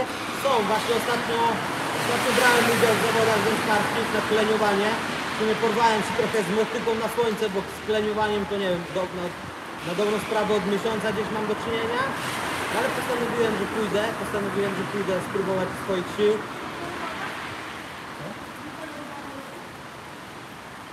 Postanowiłem, że pójdę spróbować swoich sił, no ale niestety konkurencja tam była tak silna. Naprawdę Damian tam z Polish Fishing Club to no, po prostu rozpierdzielił system. Wszystkie ryby prawie po 30 cm, dwie ponad 60, jedna 60, druga 62. Ja skończyłem chyba tam, nie wiem, na 4. miejscu od końca z jednym klejem 45 cm. No ale niestety nie mogłem wziąć udziału w drugim dniu, bo miałem wodery miałem podziurawione, miałem dziurkę. Woda mi się dostała, cały dzień tak chodziłem i moje stopy wyglądały strasznie, po prostu odcisk na odcisku, więc zrezygnowałem z drugiego dnia. Może gdybym poszedł na drugi dzień, może bym poprawił ten wynik, byłbym troszeczkę wyżej, ale i tak uważam to jako zwycięstwo, po prostu, że spróbowałem, znalazłem sobie odwagę, teraz wiem, wyciągnąłem wnioski, wiem co trzeba zrobić przed takimi zawodami, były to moje pierwsze zawody wędkarskie, więc tak, mimo tego, że nie wygrałem, nic nie ugrałem i tak uważam to za zwycięstwo, że wziąłem udział nawet w tych zawodach.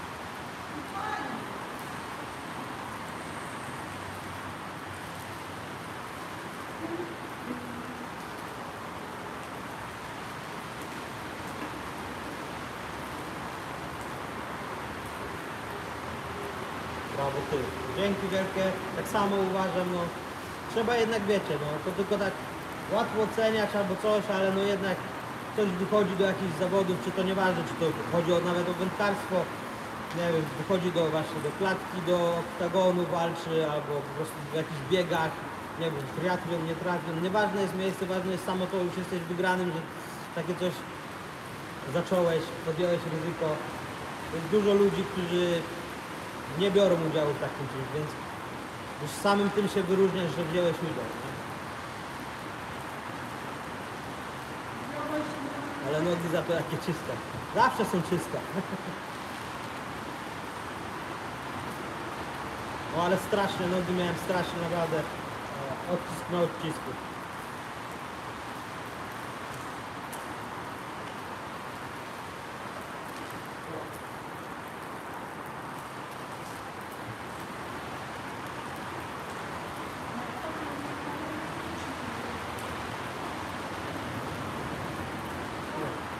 Muszę iść do fryzjera, patrzcie w ogóle. Jak to zaraz.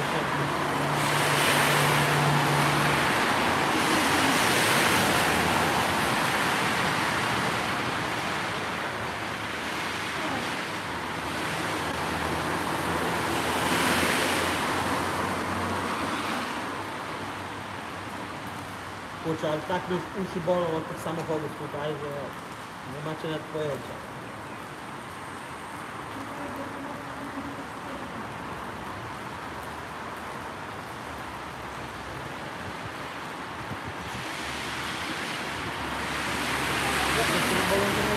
Nie, już jest git właśnie. Myślałem właśnie, że przez ten tydzień cały będą dochodzić do siebie, ale już jest ok, już jest ok.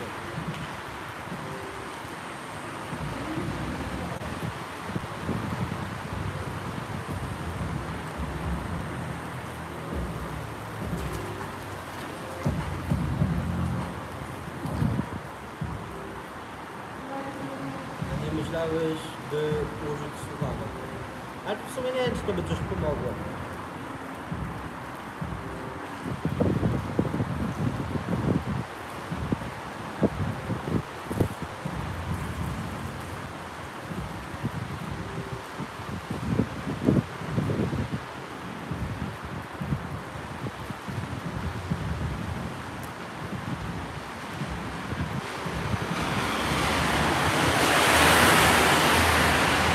Tak dziwnie prąd idzie w tą stronę tutaj, od od lewej do prawej, a spławik mi tak dziwnie załamywał się i szedł pod prąd. Więc zaciąłem, ale nic nie było niestety.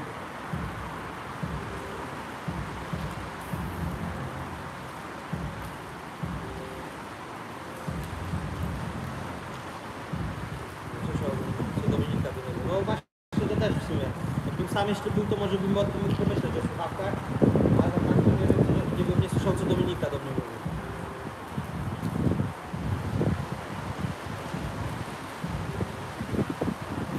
No troszeczkę bez sensu.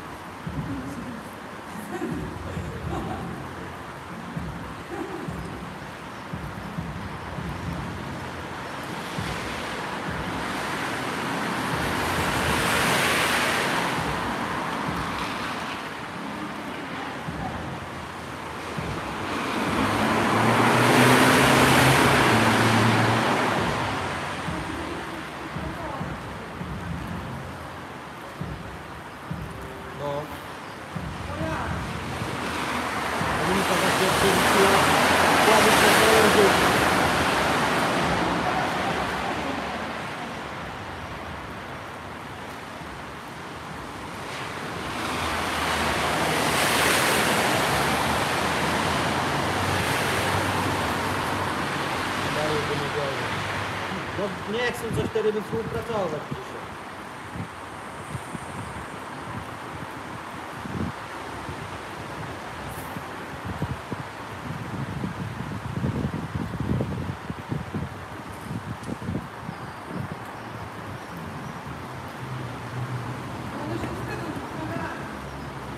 No, te ryby to takie wstydziochy, przed kamerą się wstydzą.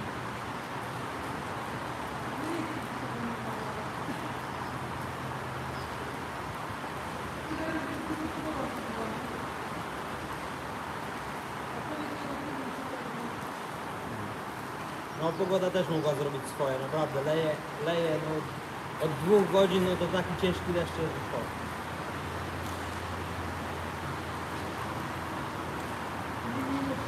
Splątały wam się te wędki?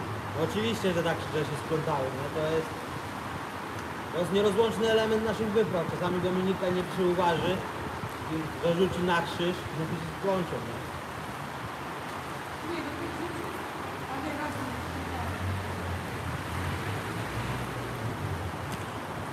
Dużo sprzętu zerwałeś?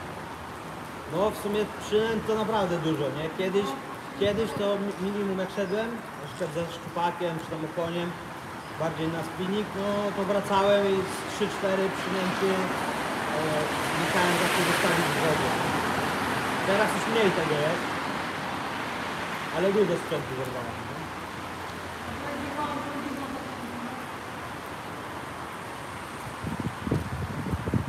Dionizy i co wtedy?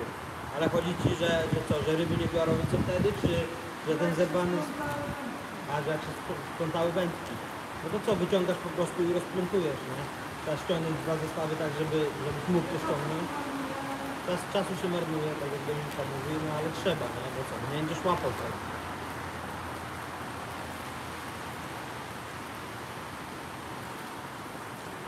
No dużo sprzętu zerwałem, naprawdę. Przynęt, no spokojnie mogę powiedzieć, że gdzieś ze sprzętu gdzieś za 250 funtów to zerwałem albo zgubiłem. No. Same takie zestawy, na przykład jak chodziłem zimą na trupa i spławik plus przepon plus kotwiczki.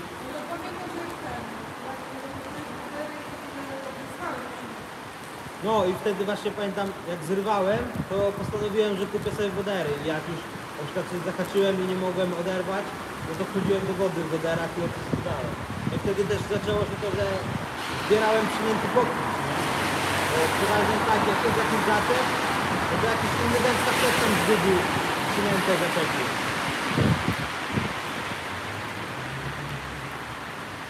Dominika może odpowiadać na pytania? No może chyba odpowiedzieć. A znaczy w sensie, że nie odpowiada na pytania teraz, czy chcecie, żeby też odpowiadała wam? No jak coś, to się pytajcie. Będzie wam na czacie odpowiadać.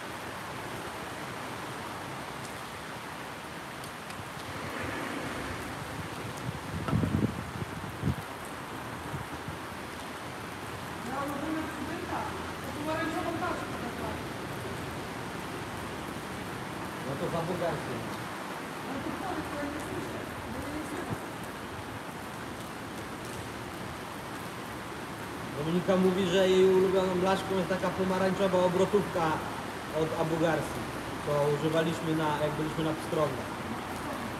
Ale w sumie też o konie się na to wezmą. Bardzo dużo konia.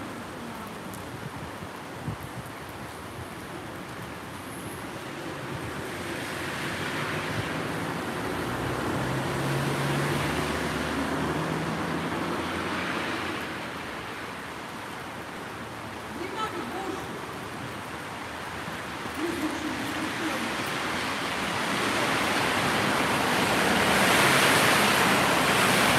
Jak się łapie pstrągi?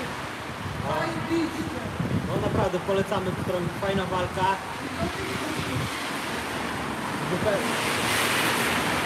Zupełnie coś innego.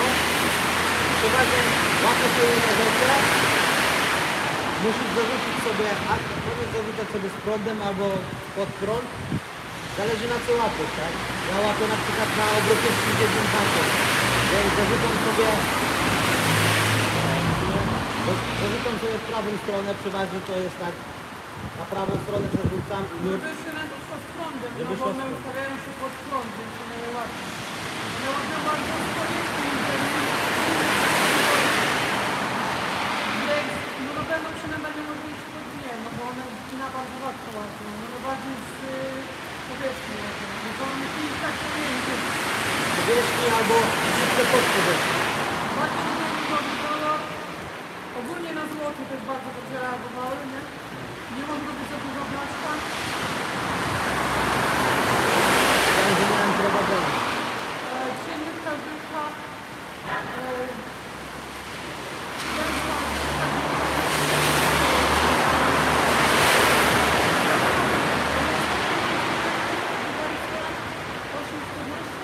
Nie, 4,12 gramów.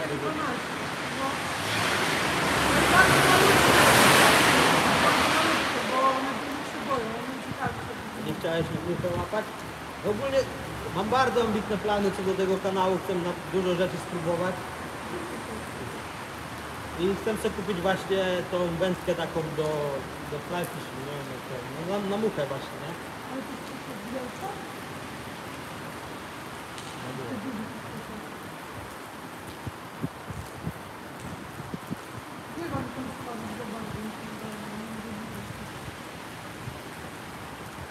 Ja idę, bo ja się wstydzę przed kamerą. Zawstydziliście mi Dominikę.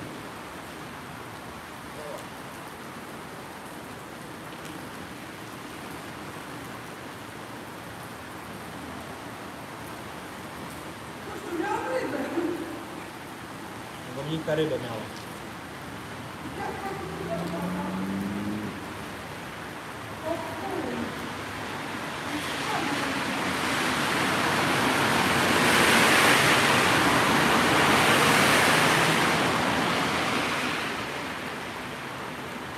O, też mam branie chyba.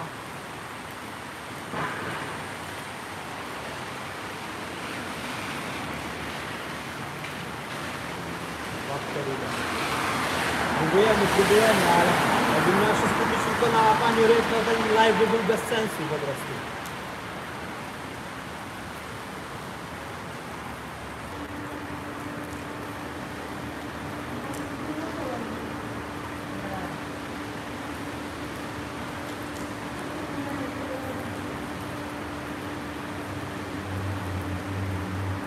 Jest nas 13, o, było 13 z 10.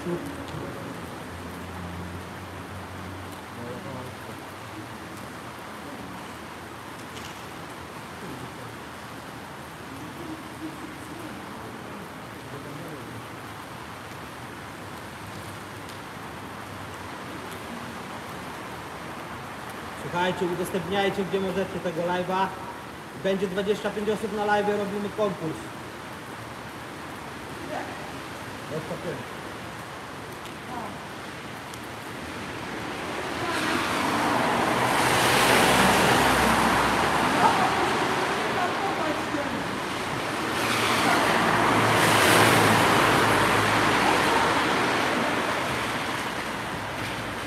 Będzie 25 osób na live, to rozdajemy patyszkę kanibali.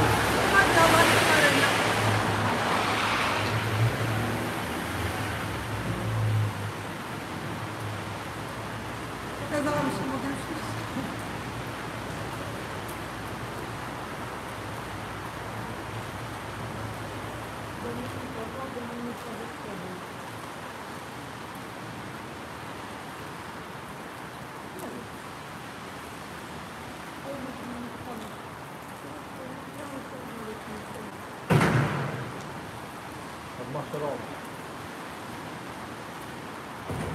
Ja nie mogę, bo ja nie lubię tego, a odmaszerować.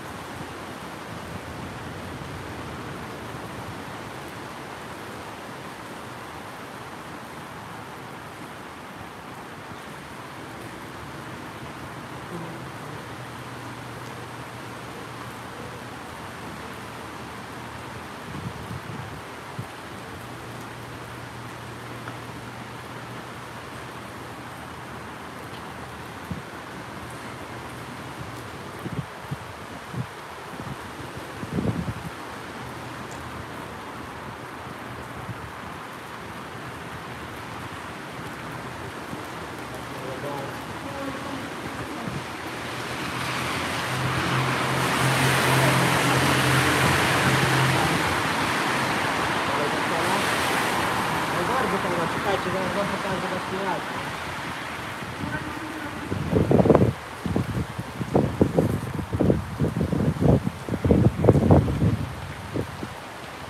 Idę wam pokazać jak pada.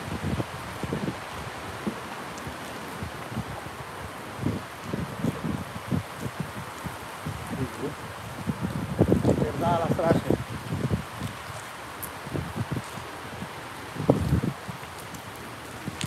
Takie życie w tej Anglii.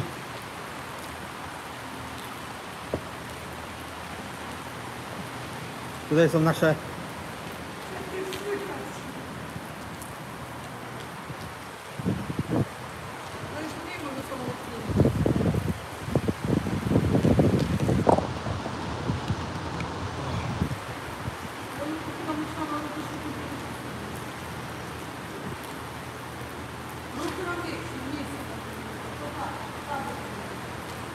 no to się uspokoiły te samochody na dobro. Tak?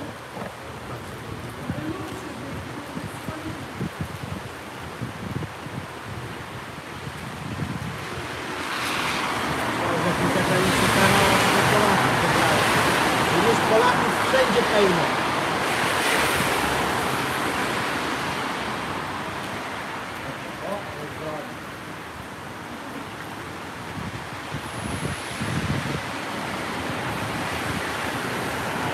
Jakaś drobnica chyba naprawdę się bawi chyba.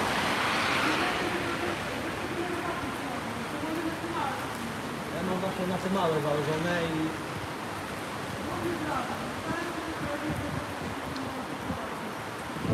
Pozdrawiamy również.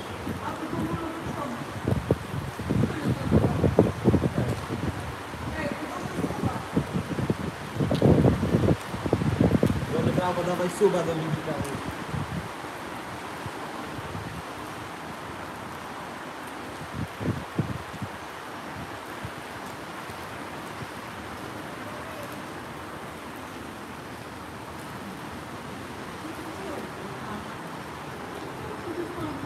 Albo tam. Nie wiem. To jakby na pakiem było robić.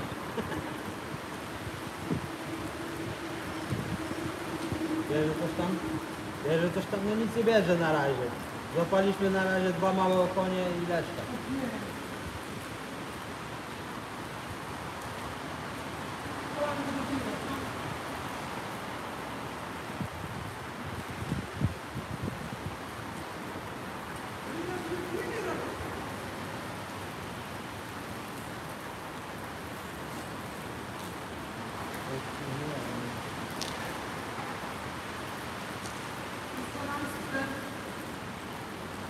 Dominika się wzięła za rozparanie grilla, ciekawe jakie pójdzie. Tam siedzi i będzie rozpalała grilla.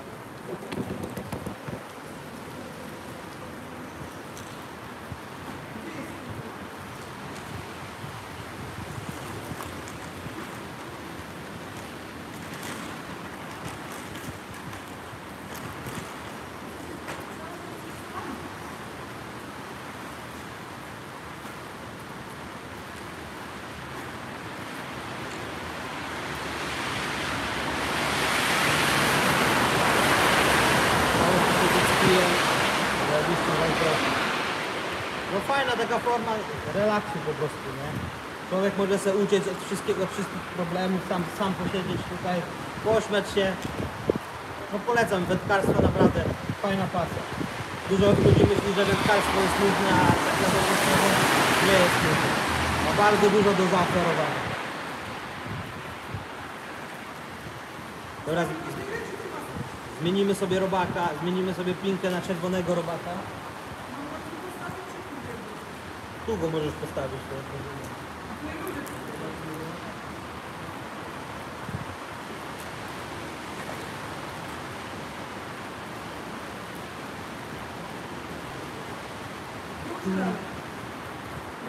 Zgoń ci pokażę, jak się grilla rozpala. W sumie nie ma jakiejś sztuki, bo to jest taki węgiel w paczce nasączony naftą, więc no naprawdę wystarczy tylko podpalić. Znaczy kizdy? Ej, no nie mogę... Glizdy, tak? Sobie kotek chodzi. No takie czerwone robaczki. No. Medium size.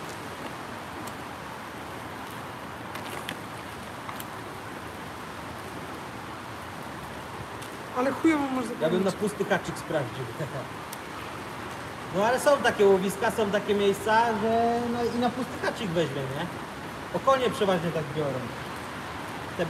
Te słoneczne basy, co są w Polsce, słyszałem, że też biorą na pusty haczyk.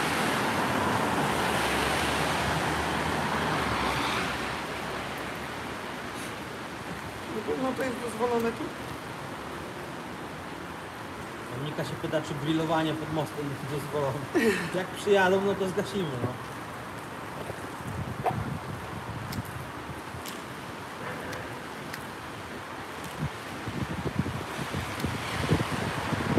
No tak, dendrobena, no. Auć. Z tej strony mi się nie odpali. No. Nie masz innej zapalniczki? No, Nie masz innej zapalniczki? to się już dostali. Bo jedno jest z 4 progów. Oj tam. Ludzie mieszkają, a grilla nie można rozpalić. Dokładnie. Tutaj w Anglii w ogóle dużo ludzi mieszka na tych barkach na tym kanale, nie? Ale że ludzie siedzą w ogóle na tym live'ie tyle czasu, nie? Beka. Ja idę do tej toalety mojej.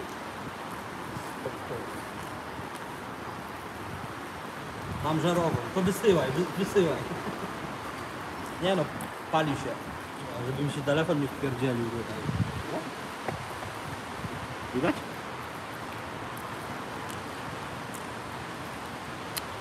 No mnie już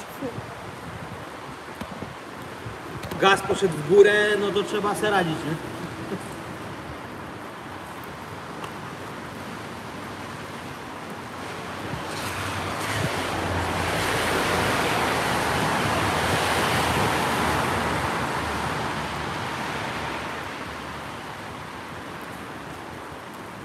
Ja tam sobie mogę pójść.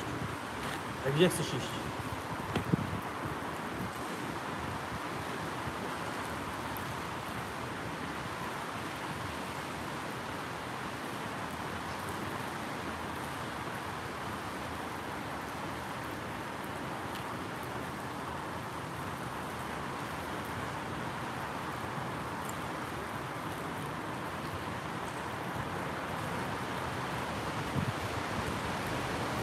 Kurczę, ja tu miałem takie oczekiwania, że tu tyle ryb będzie, tak jak ostatnio. Mówię, no pogoda trochę nam pokrzyżowała ten wypad. Byśmy poszli wtedy w sprawdzone miejsce tam na inny odcinek tego kanału. Tam na pewno wybrały te ryby. No a tak to siedzimy pod mostem, jak wygodnie.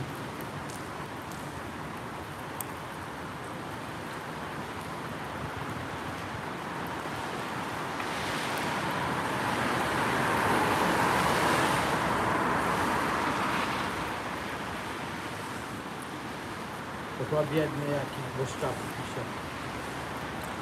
Nie wiem, nie rozumiem, o co chodzi.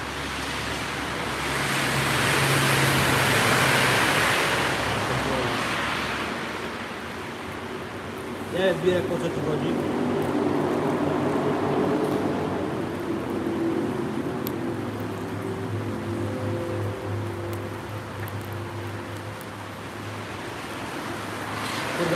do mojej twarzy ten ogień.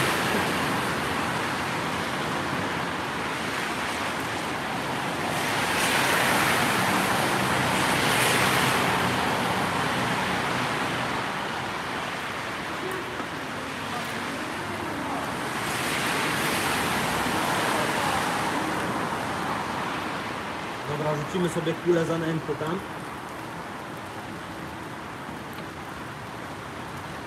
Ciepełko będziesz miał. No naprawdę, w sumie już czuć to ciepło, nie?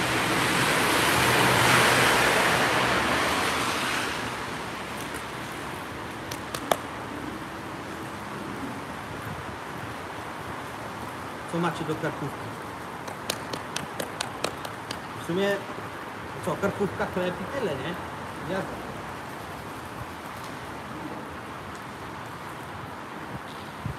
Dawaj kulę. Kula mocy poleciała właśnie.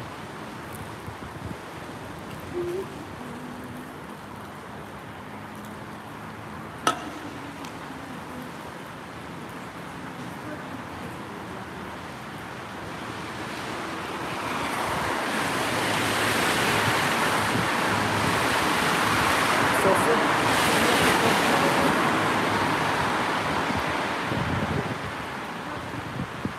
Mamy tatarski ketchup.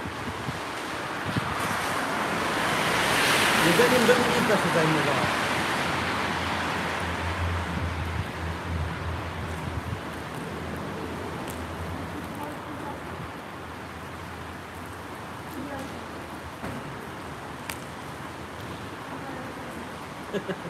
Dominika mówi jeszcze 2 jajka i kiełbasę.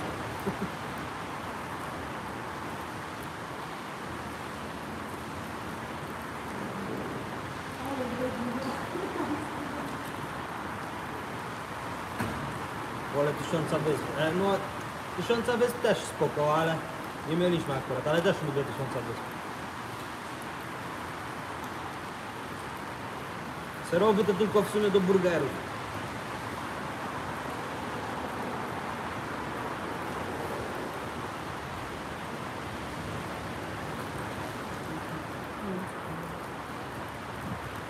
Kurczę, nic się nie dzieje.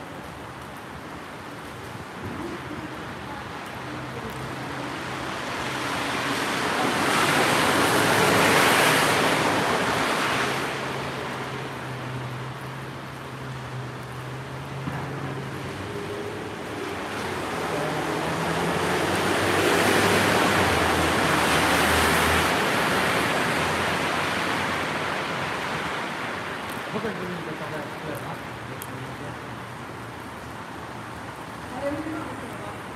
Bułkę.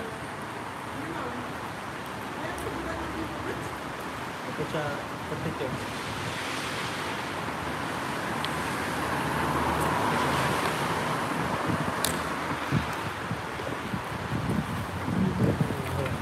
Ojej.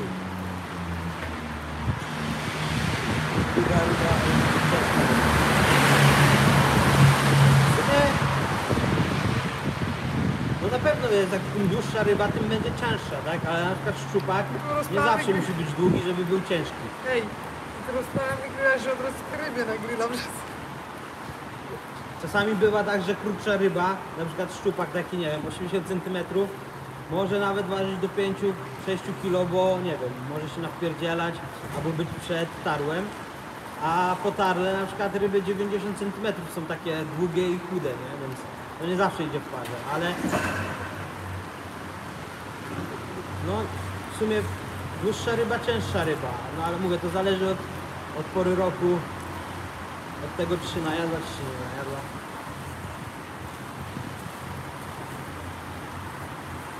Ja już może już propozycję współpracy z jakąś firmą gdybym nie zaproponował współpracy, a przydałaby się taka, jakieś przynęty czy coś, wiadomo, to wtedy mniej z własnej kieszeni bym na to wydawał. No ale jeżeli nawet tej współpracy nie będę i tak dalej będę to robił, bo to moja pasja i tyle. Ale to kawałek, jak ten kawałek?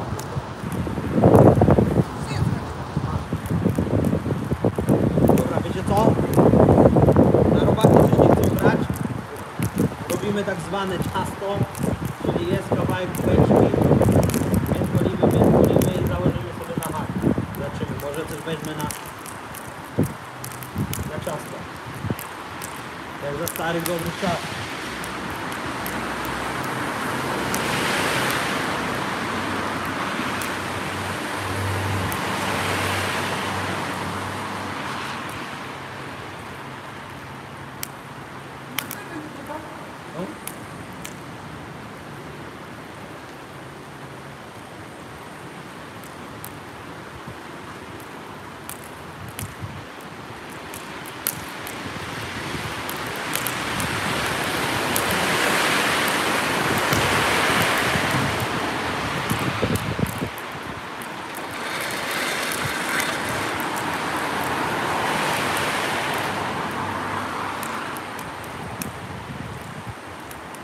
Jest elegancko.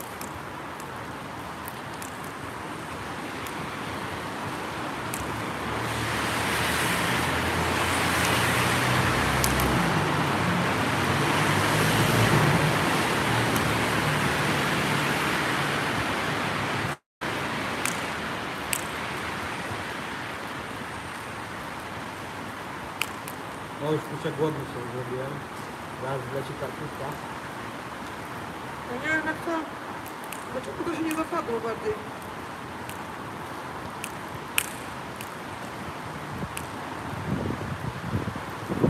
No nie wiem. To powinno tak się zapaść, żeby być równo z tą krawędzią. No. Może tam nie poprawiłaś tego nowego, co? Tak, bo to widzę, to powinno być niżej. No jest lipa.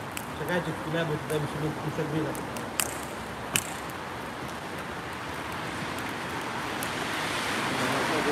Nie zrobimy tego teraz.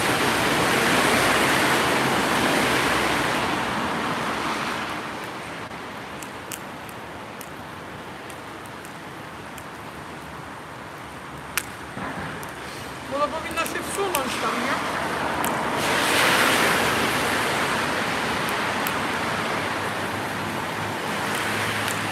Nie, no bo to trzeba wyciągnąć i wsunąć.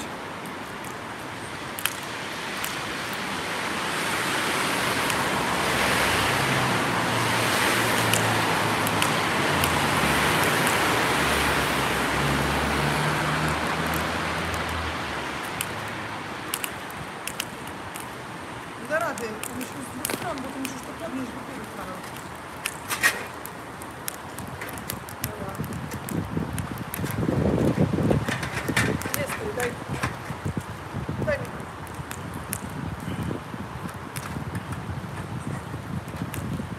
Daj kotyka. Daj kotyka.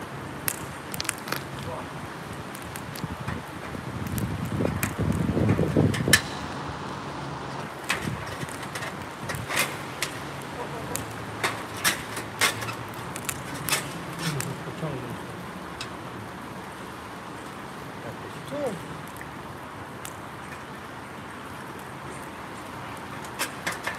Poczekaj, Karol, bo to spadnie na ziemię. No weź.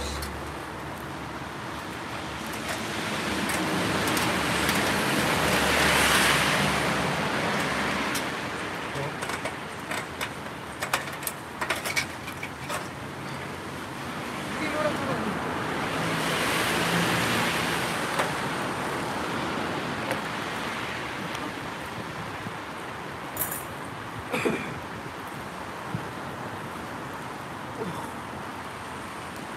Dobra, już jestem z powrotem.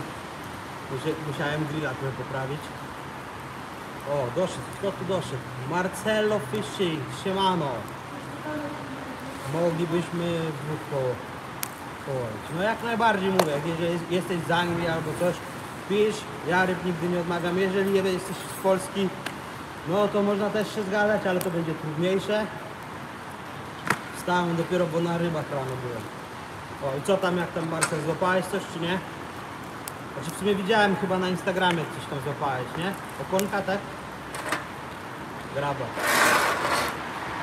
Wszystkie razem wypiliśmy to z szacunkiem. A to nie wiem, do kogo graba ty tak piszesz? Uspokójcie się tam na czacie, nie kłóćcie się. Jesteśmy tutaj, żeby sobie pogadać fajnie, spędzić czas. A co ja ci takiego napisałem? Nic, pójdźcie się na tym czacie, naprawdę. Pasja jest po to, żeby łączyć niedzielę. Dokładnie. Pokaż im lepiej, jak to mamy kartę. No już.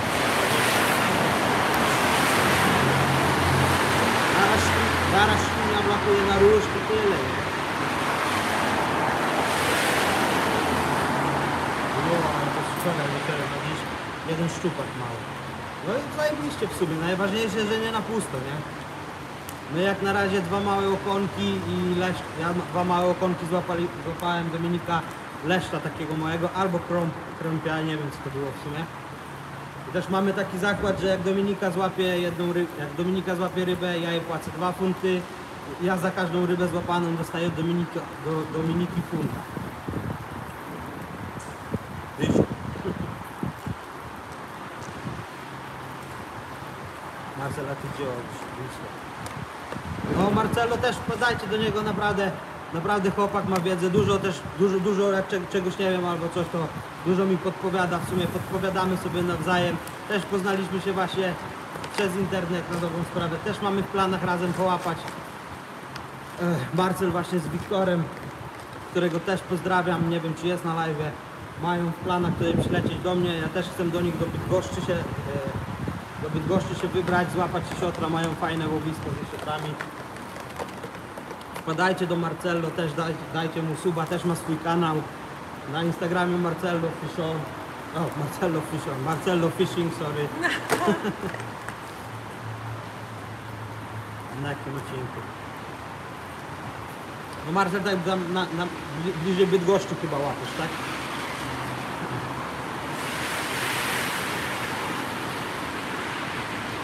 Ja to nad wodą wczoraj syrenkę złowiłem. To chyba nieźle tam, nieźle wprawiony byłeś, że syrenki widziałem. Grudziąc. No tak.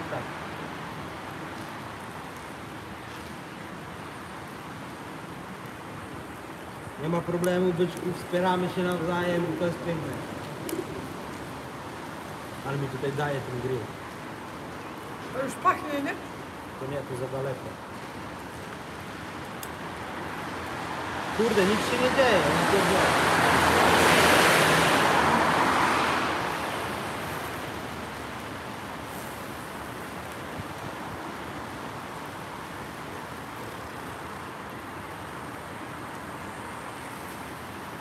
Udostępniajcie live'a, wrzucajcie go, nie wiem, do siebie na Facebooka, ludziom na Facebooku, na Instagramie. Nie bądź na Będzie 25 osób, rozdajemy pakę kanibali.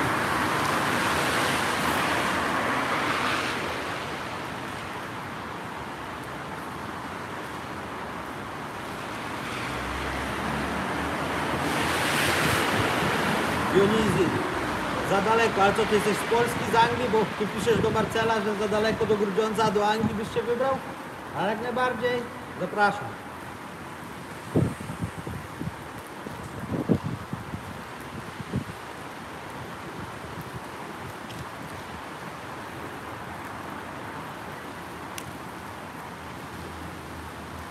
Zmieniłem właśnie robaki na chlebek, nic nie chcę dać. Nie wiem.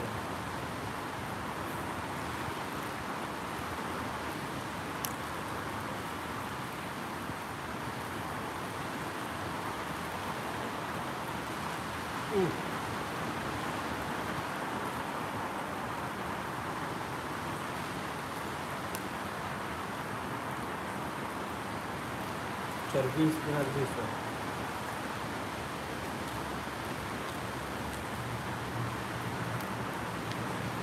O, ale dobry żywnik zeszedł.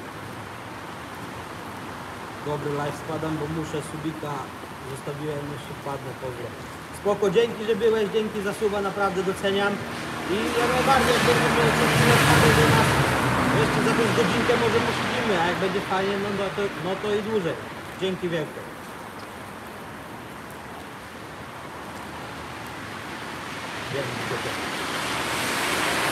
Ja nie wiem, Grada, co jest gotowe. Zjemy i spodobamy. To tam zrobić.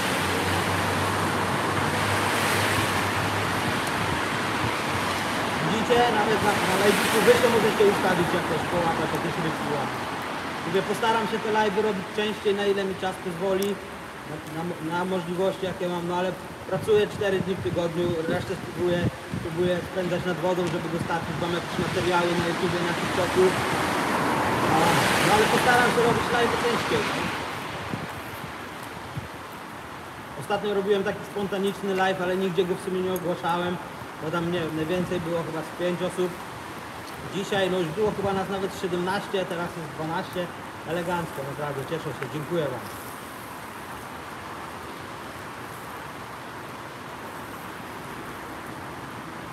I zamówiła, że się nie może doczekać, kiedy przyjdzie. A jak z wędkowaniem w zimę? No ci powiem właśnie, że w zimę bardzo, znaczy nie jest ciężko, można złapać ryby, ale w zimę to ja się skupiam właśnie na szczupakach bardziej. Tylko w sumie na szczupakach. No i sandacze czasami się trafią, łapię na trubka. No i fajne wyniki robię nawet, nie? Największa ryba z poprzedniego sezonu, no to szczupak 93 cm. Właśnie na trupa, na makrele. Polecam naprawdę makrele, jeżeli nie łapaliście nigdy na martwą rybkę, no to makrela to naprawdę oleista ryba. Jeszcze jak dodacie jakiegoś oleju albo coś, ja czasami dodawałem olej konopny, wiecie o co chodzi, to jeszcze bardziej te szczupaki waliły. No ale to widać spadek tej aktywności ryby, jeżeli chodzi o spinning, więc przerzuciłem się w zimę, biorę sobie przeseleczko, biorę sobie wszystkie stojaczki, 2 wędki i sobie łapię na trupa.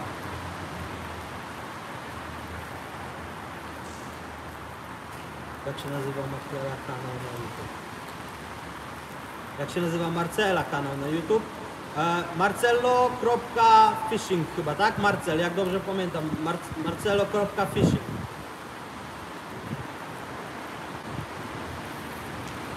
Dominika jak karkóweczka. Się robi. Ale już tutaj widać, już jest, będzie zaraz jedzonko. A po co olej konopny? Ogólnie jak używasz makreli, jak ja używałem makreli nie musiałem, ale kupiłem sobie i testowałem i zacząłem, że częściej one walą. Jak chcesz się właśnie oleiste, to bierzesz strzykawkę, ładujesz sobie właśnie w strzykawkę ten olej konopny i spuszczasz parę tam, nie wiem, 1 ml, 2 ml w różne miejsca makreli i wtedy jak ona wpadnie do wody, to powoli ten olej się jakby wychodzi z tej ryby, wchodząc taką otoczkę do niej, to w jakiś sposób przyciąga szczupaka, nie? Tak. No sobie tutaj masz Marcello przez 2o.fishing.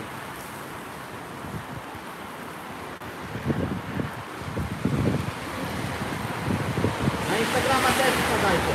Marcello, Bomullo.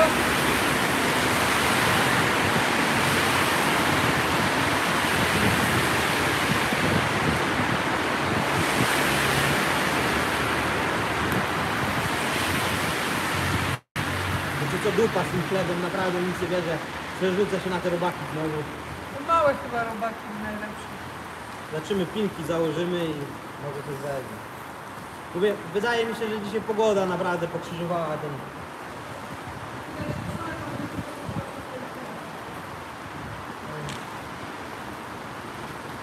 O, a właśnie korzystając z tego, że jesteśmy na live, to możecie powiedzieć w sumie, co wam się podoba, jakie odcinki wam się podobają na moim kanale, co byście chcieli zobaczyć na moim kanale, czego więcej, czego może mniej.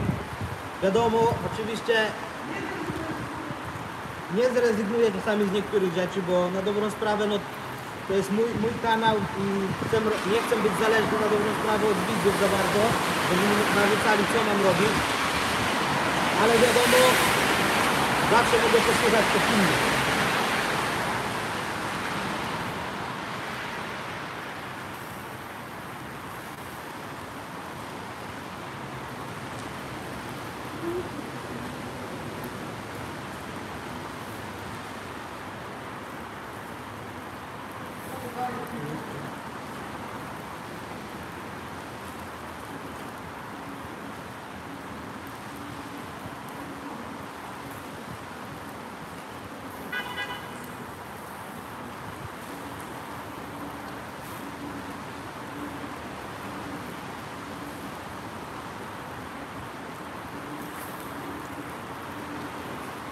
rzut po rybę, nie? Patrzcie teraz.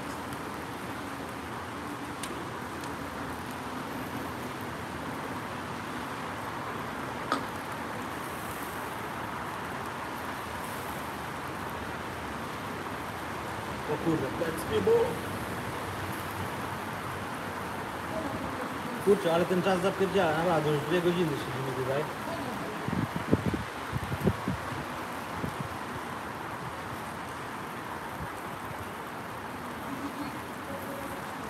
Nie, wystarczy. Ogień jest, ogień jest. O, czekajcie, bo się pali kartuba. Nie, zostaw.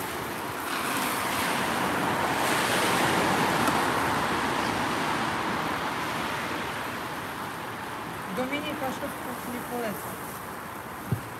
Przepalone kalkówkę grilla.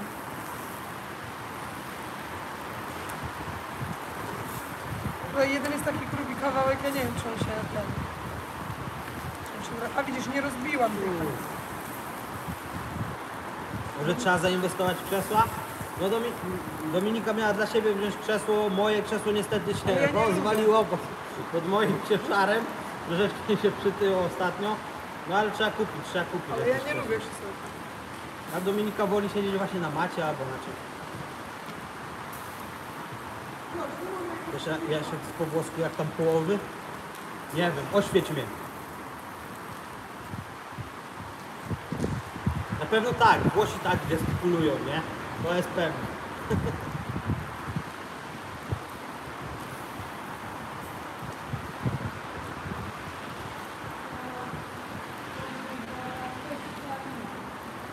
Ciao como della pesca io.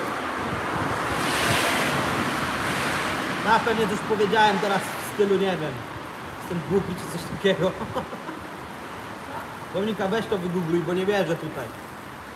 Dionizy tutaj mnie coś, kurde, roluje.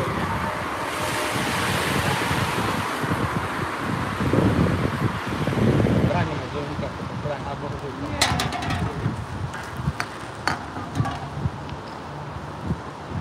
Aha, nie. Dobra, ja już znam takich żartowników.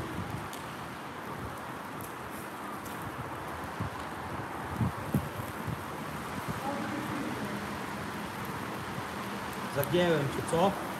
No w sumie no, co mi miałeś zagiąć? Nie uczę się włoskiego, jakbym się uczył to byś mógł mnie zagiąć, a tak to...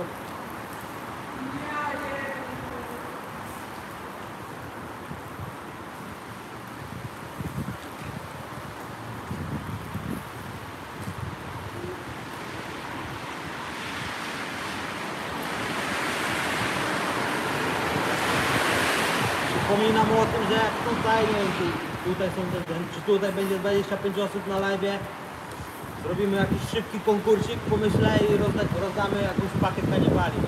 4 gumy kanibali tam pakowane są.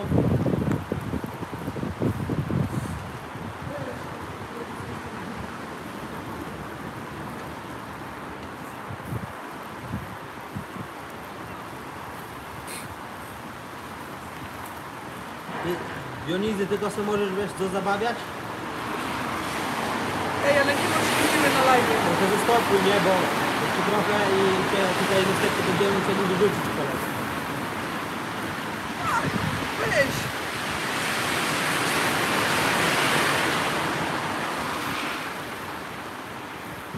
No a tak się zdarza, że często ludzie tatuują sobie chińskie znaki i myślą, że to znaczy to, a potem na dobrą sprawę wychodzi, że znaczy coś innego, że lubię proszę słodko kwaśny albo coś takiego. Ojej, przepraszam. No spoko mordo, tylko po prostu się, wiesz, kontroluj się troszeczkę, nie? Jakichś takich głupich komentarzy nie będziemy tutaj tolerować po prostu.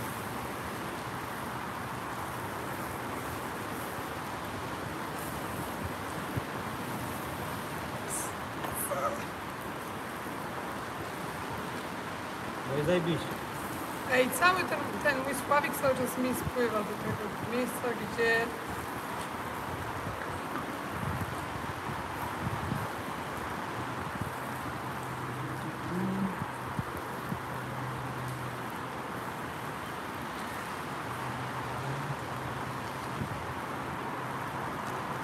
Chuj.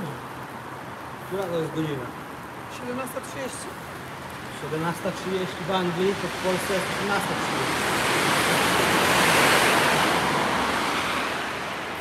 Elegancko.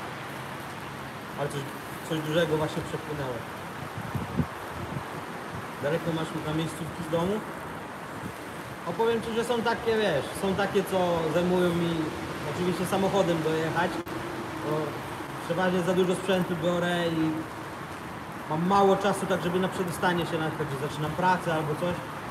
A to są takie miejscówki, gdzie wiesz, 20 minut, 30 minut jadę, są miejscówki, gdzie jadę 5 minut, a są miejscówki, gdzie nawet 2 godziny jadę, nie?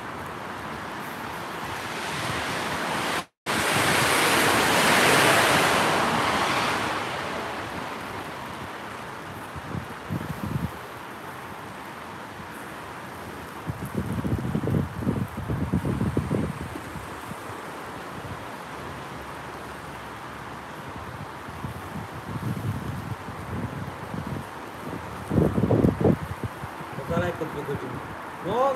No sporo, więc właśnie jak jest taka miejscówka, gdzie wiesz, planujemy jechać właśnie w to miejsce, to no, przeważnie jest to dobrze zaplanowane i no, nie ukrywajmy, nie jeżdżę tam też co tydzień, tylko na przykład raz na miesiąc albo 2 razy w miesiącu.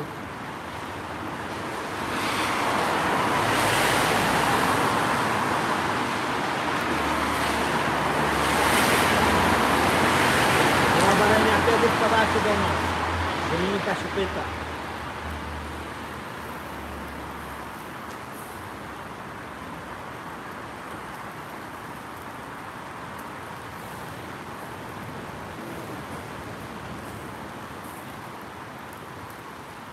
Trzeba coś pomyśleć, koniecznie.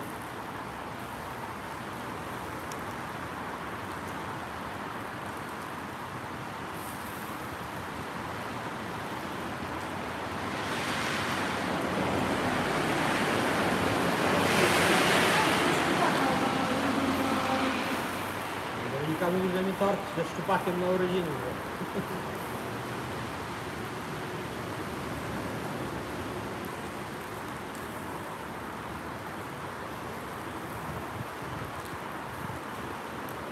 O, w listopadzie to w sumie...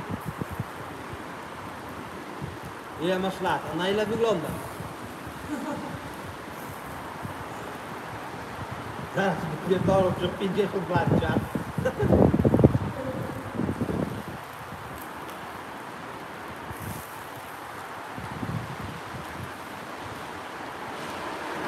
Wiecie, też najważniejsze jest pytanie, że ile masz lat, a drugie pytanie, na ile się czujesz, nie? 50 to nie. Za mało?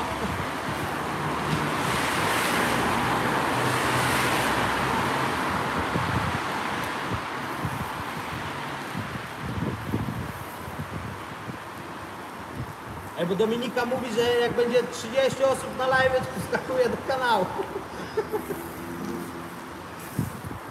Stawiać bajkę. Nie? Nie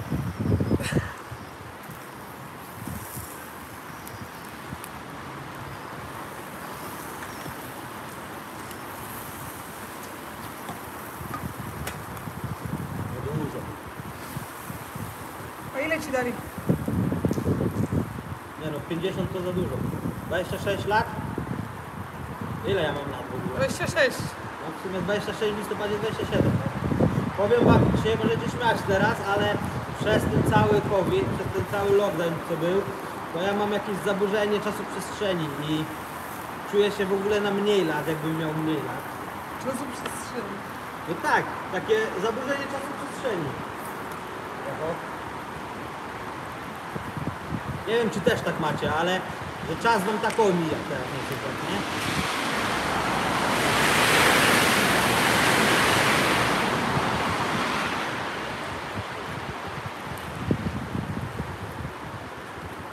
Wiem, pewnie mi zaraz napiszesz, Mirek, że jak to się mówiło? Będziesz mieć tyle lat. Jak będziesz mieć tyle lat co ja, to jak będziesz srał, to się będziesz trawy trzymał, nie? Znaczy nie, że się zatrzymałem, tylko po prostu ten czas mi wolniej leci. Bo ten czas, że nie wiadomo wtedy to minęło. No.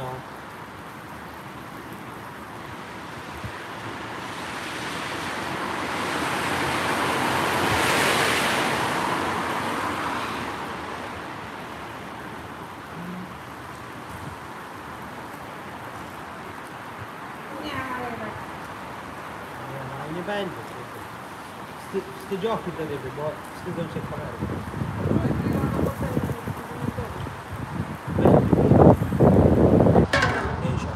Co nie zjadłeś takiej ryby z grilla, bo ja bym zjadła.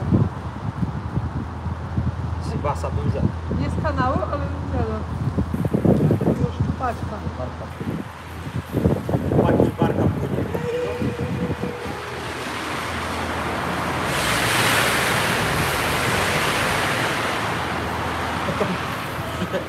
Rzeczy potrafi wykonać.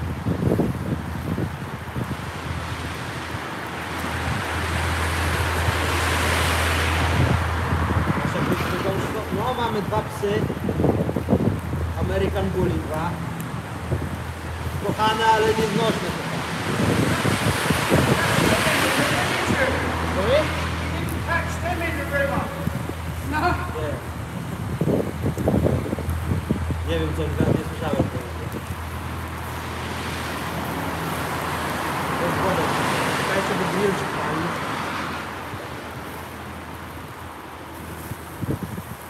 Weź to. To się pali. No ale Karol. Kolejny.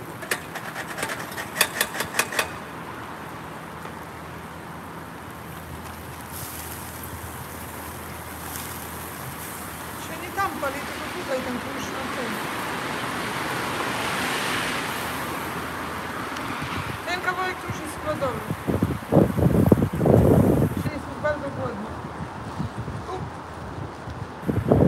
No, wracając do tego, tak, mamy dwa psy.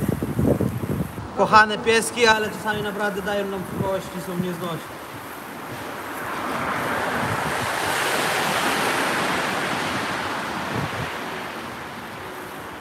Że rybek nie ma, ale luźna pogadeczka super.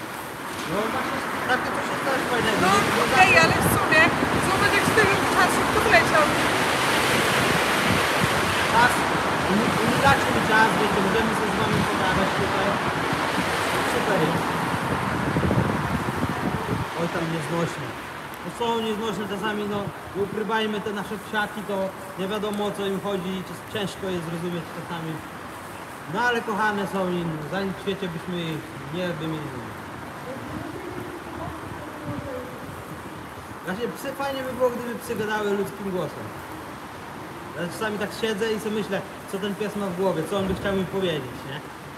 Albo tak się zamienić z psem na jeden dzień, że ty byś był psem, a pies by był tobą, nie? I wtedy mi się wydaje, że ludzie by zrozumieli do końca właśnie psy.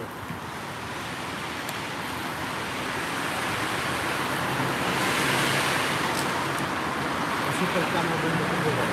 Dzięki Nowy, tylko pamiętaj o tym, żeby się kontrolować i tutaj być miłym dla wszystkich, tak? Nie lubimy górów. Ej, ten kawałek chyba jest dobry. Jaki chcesz sosik? Tatarski może?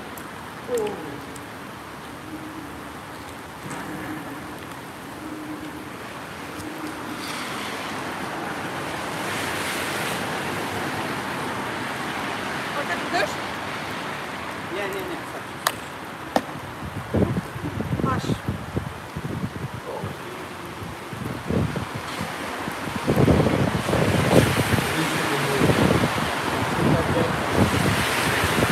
Kuba.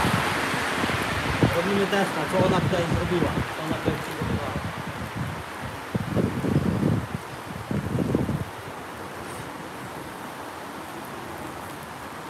Robi wrażenie. Co zobacz. Dzięki Renia. Wbijajcie na kawałek. A co powiedzieli na to, że może pomógł dla urodziny? Ja to już bym mógł się pakować, jakby mój pies gadał ludzkim głosem. W każdą dziedzinę się boję. To... Czasami tak jest, że nawet nie wiesz, możesz swojemu psu krzywdę robić, myśląc przy tym, że robisz dobrze, a na dobrą sprawę możesz mu krzywdę robić. Ogólnie, że tak zachowanie właścicieli czasami myślą, że robią dobrze, a tak na dobrą sprawę krzywdę.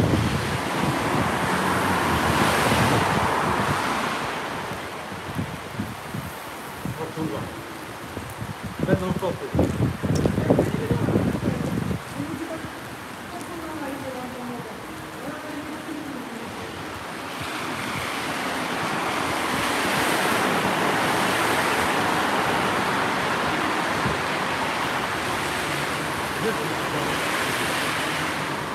Mój spanik pewnie gdzieś utonął, bo...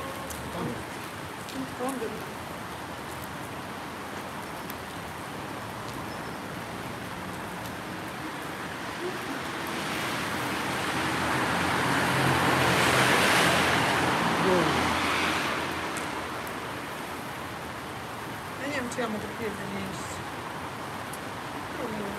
Szanuj piesa swego jak siebie samego. Święte słowa, no. Jebać kurde.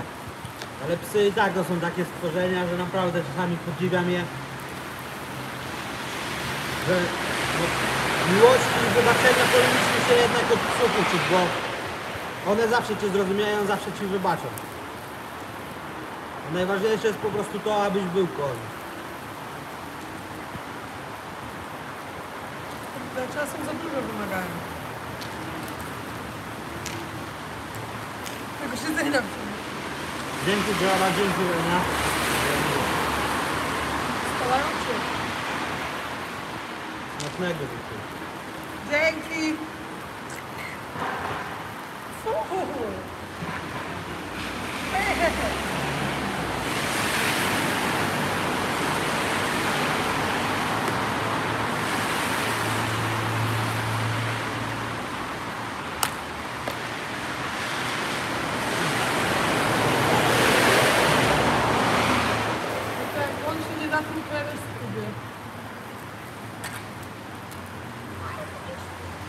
Trochę podeszło, ale...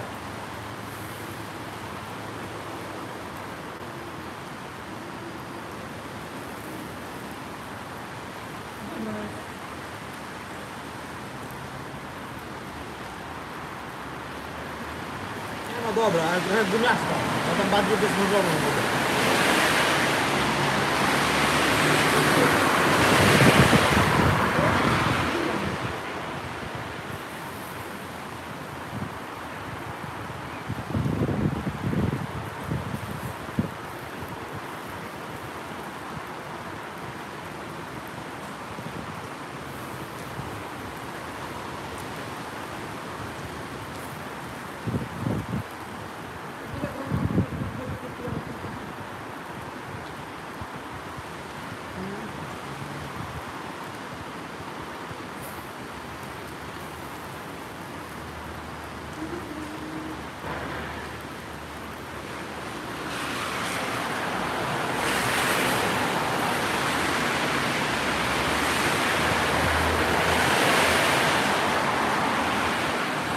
Strzałka do niży.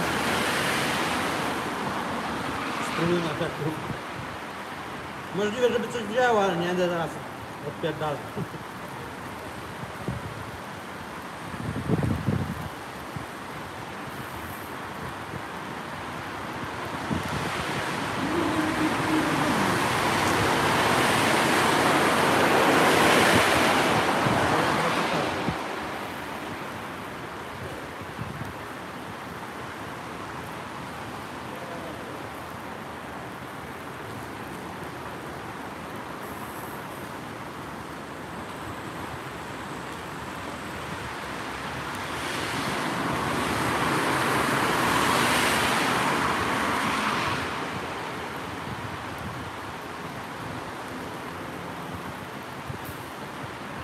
Dobra, będziemy chyba kończyć.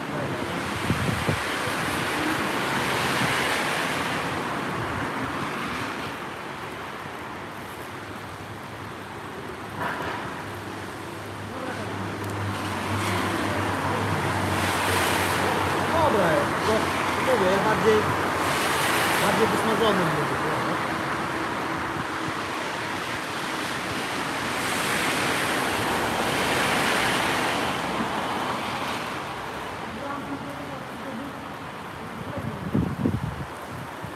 Jak Wiktor się pyta, czy to złapaliśmy fajnego.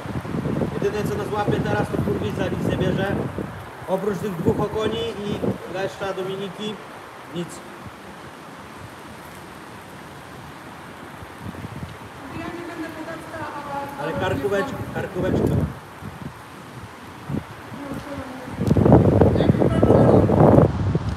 Dzięki Marcel. Posiedzimy jeszcze z pół godzinki i będziemy spadać.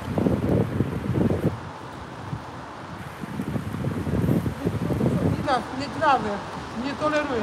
Nie tolerujemy tych słoników.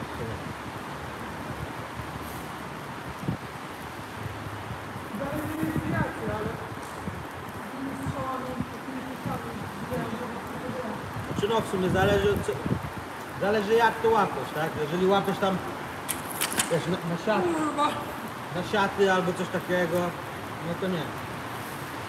No ale tak czy inaczej później zabijasz tą rybę.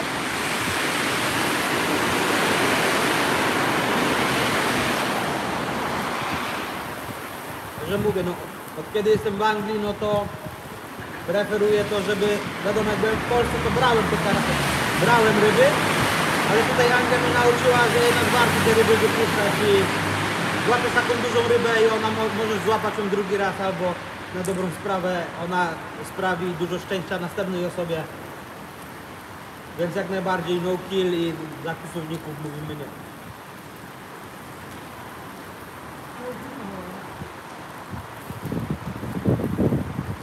Pod względem jakości ryb Dominika wygrała.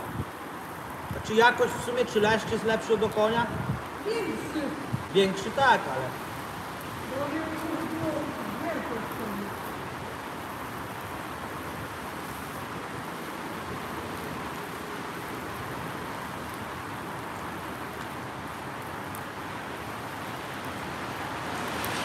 Sam latałem bez zezwolenia. No ale to, że latasz bez zezwolenia nie czyni z ciebie kłusownika, nie?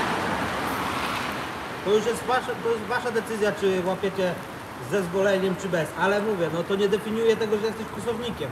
To jak się obchodzisz z rybą, co z nią robisz, wiesz, jak ją traktujesz, jak chcesz ją wypuścić, no to trzeba dbać o tą rybę, żeby się nic nie stało. Jeżeli chcesz tą rybę wziąć, no spoko, masz do tego prawo sobie, tak? I jak się nikt się za to nie powinien oceniać na dobrą sprawę. Ja tylko mówię, co ja robię. Jak byłem w Polsce, jak byłem dzieciakiem, no to brałem te ryby. A tam, jak to powiem, gdzie mamy to, co straż wodna o nas myśli.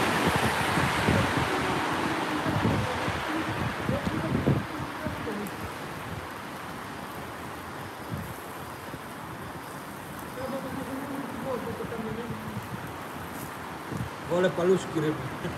Paluszki rybne też spoko, ale jedyne paluszki to te takie, jak masz filet w środku, a nie zmielona ryba. Jakoś tak lepiej smakuje.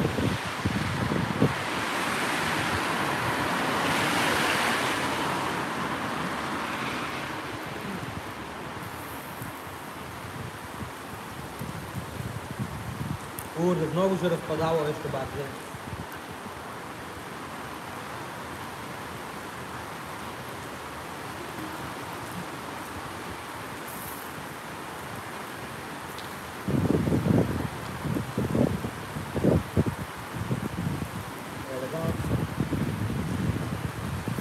Elegancko jest, ale brakuje rybek.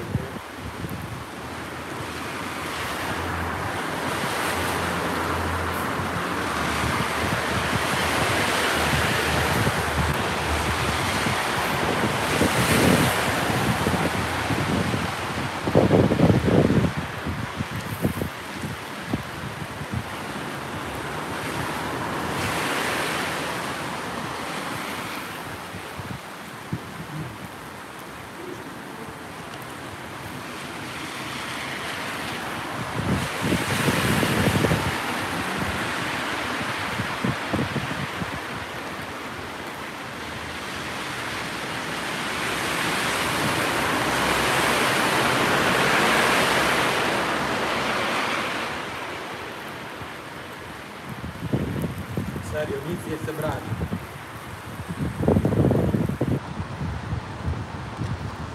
Łódka była... Kurwa, poplątało mi się.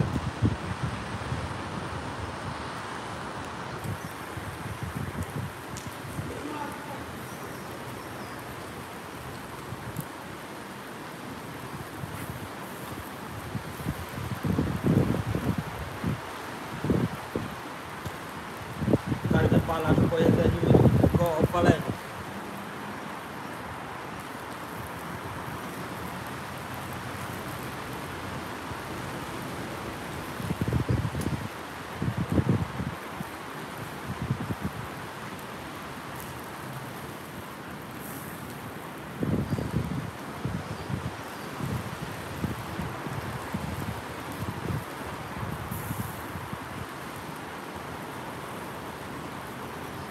Nie wiem, czy to nurt mi tak obniżył teraz w sławie, myślałem, że brałem, ale chyba nurt.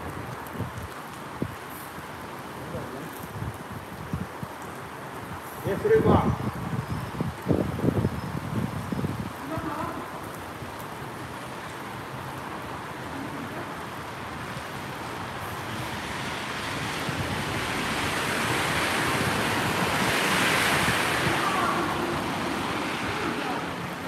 O kurde.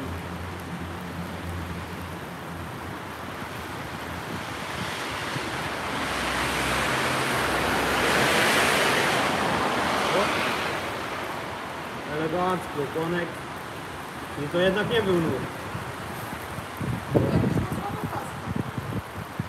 Zarobiłem funta właśnie. Dominika mi płaci funta. Do wody.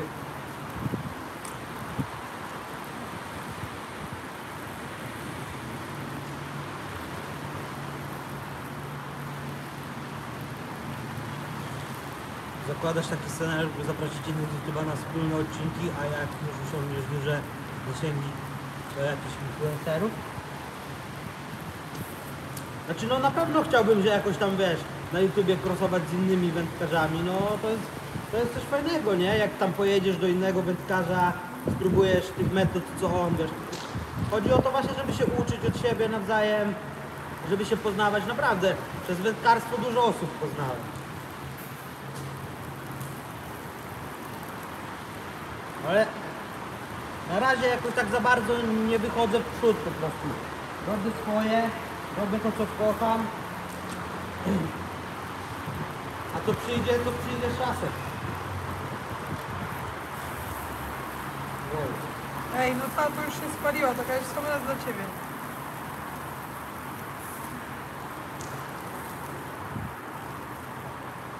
Kurczę, że się tu poplątało.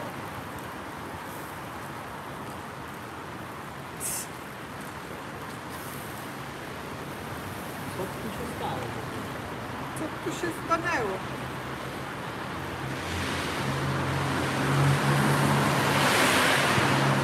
Kurczę, poplątała mi się wędka. Dominika funcik w plecy. A jak? Chciała hrabiego, zapierdala na mnie.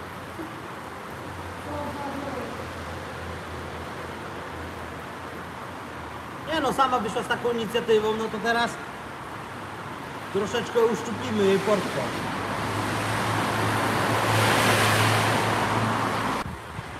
O, coś mi internet chyba wyjrzał. Czekajcie, muszę wstać i to rozplątać.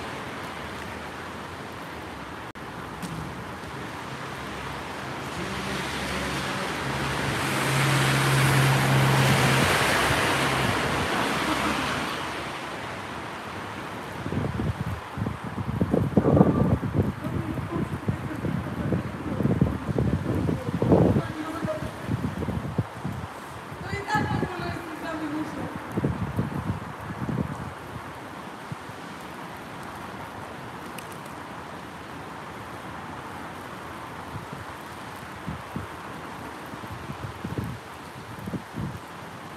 Nie mam komentarza tego.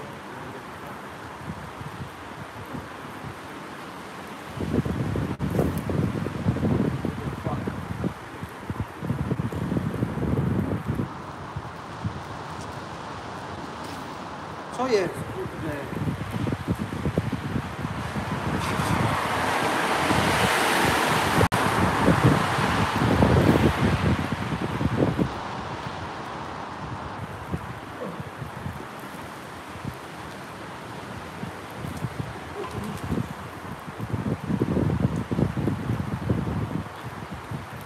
Niezłe zakarkówka.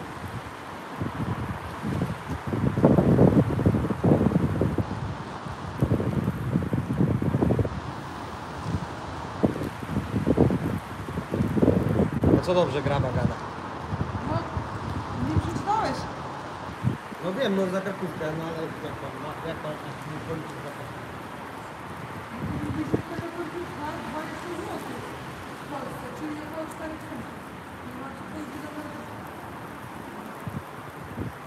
Ale wymiany. Ale ceny były dalej.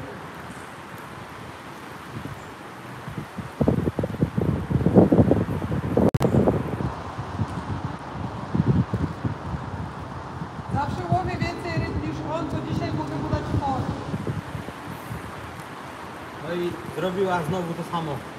Przerzuciła nad moją żyłkę.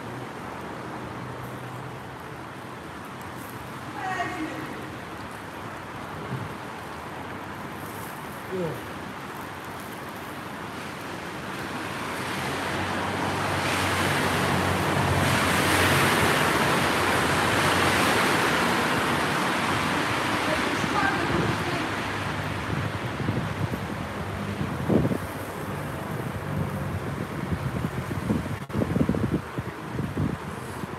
Gdzie jest buka?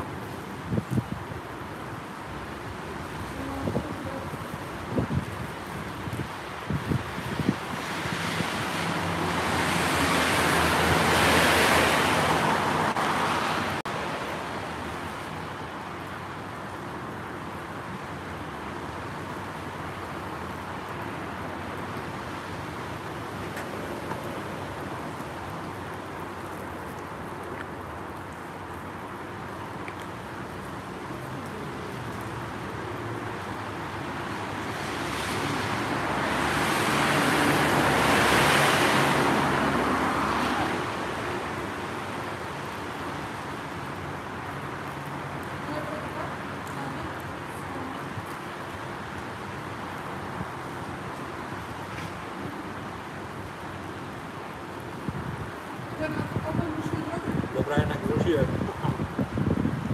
I tam jest powrotem. O, najlepsza taka dosmażona.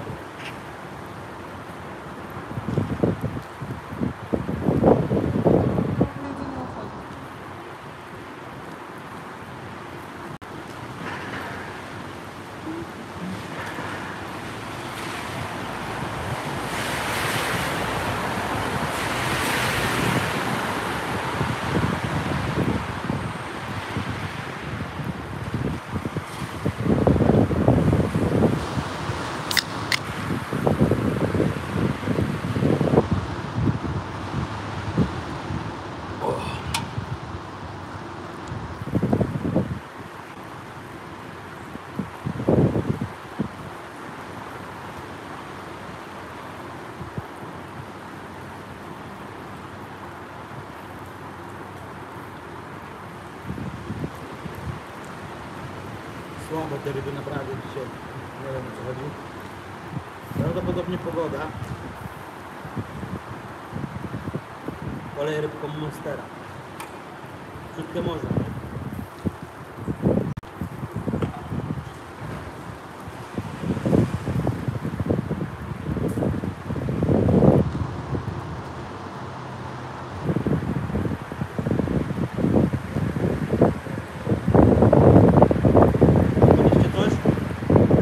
Przed chwilą okoń był taki, nie wiem, z 10-15 cm.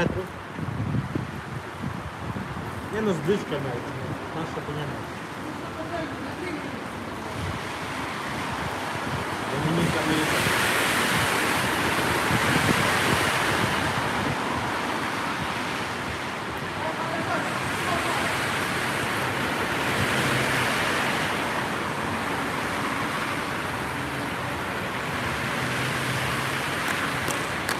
Ty? No, tak, ja złapałem. Jeśli o to ci chodzi. 3-1 jak na razie. Więc jestem punta na flutę.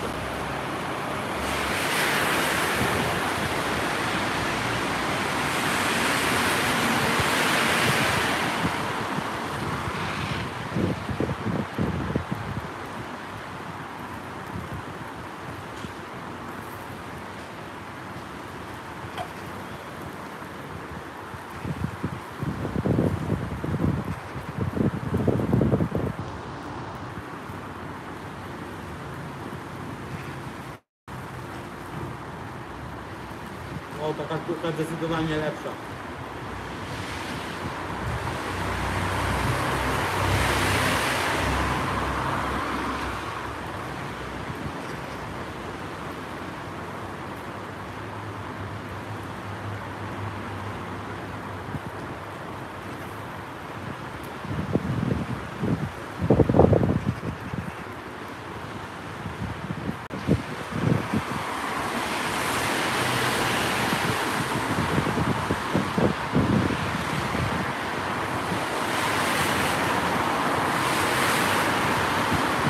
Kurczę, mógłby wpaść jak naprawdę duży leszcz albo karp. Ale tego karpia to ja nie wiem, czy byłbym w stanie wyciągnąć tutaj. Raczej za słabą żyłkę, za słaby zestaw.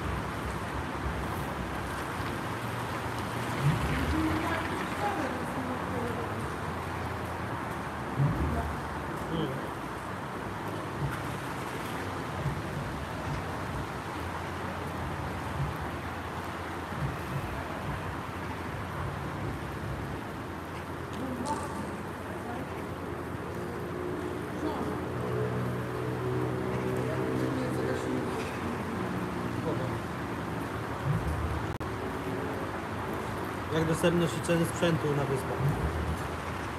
Dostępność? No naprawdę, no dużo można tutaj kupić. A cenowo, no wiadomo, droższe powiedzmy w Polsce mi się wydaje. To dużo droższe. Dlatego czasami się opłaca bardziej coś zamówić w Polsce i przesłać tutaj do Anglii, to jest to taniej wychodzi. Tak jak ja zrobiłem teraz właśnie z tymi wędkami do feather fishing. Zamówiłem dwie, bo była promocja na sklepie wędkarskim. Ziomeczek mi wyśle to tutaj do Anglii i nawet biorąc pod uwagę koszty wysyłki z Polski do Anglii, które są wyższe teraz po Brexicie, i tak płacę mniej za dwie wędki niż tutaj bym zapłacił za dwie wędki. Dałbyś radę? No może bym dał radę, nie? A to wiesz, zależy jaki karp, nie? Plus te karpie tutaj w kanałach, no one są dzikie, to jest troszeczkę inaczej niż na komercji, mi się wydaje. No żyłka jak tam do 3,8, nie? Więc...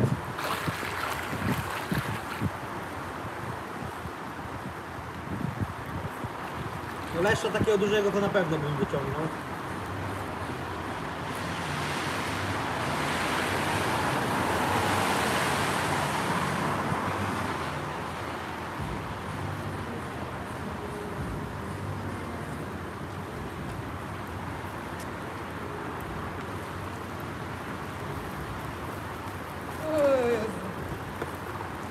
Kurde, spadłem.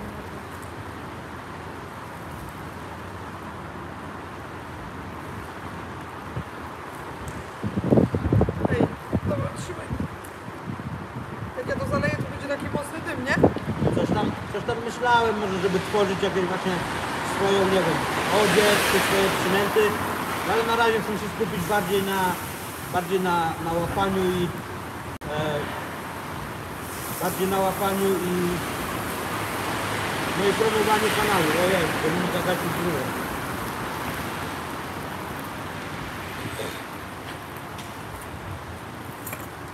Duża ryba to dla Ciebie jaka, no? Zależy od gatunku, tak? Duży okoń, no to taki, nie wiem, 36 plus. Powiedzmy, to już można powiedzieć, że to jest duży okoń. Jakie 36 plus? A 34 to nie jest duży. Gdzie dajesz taki 30? Dla mnie to jest 36 to jest Ale duży. to mój nie był duży?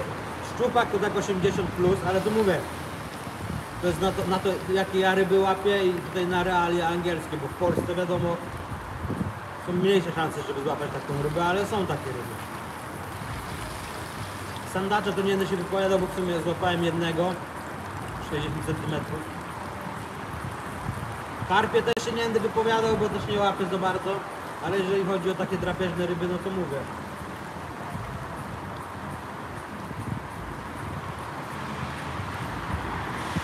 Jak masz hamulec dobrze ustawiony, nie ma uwagi.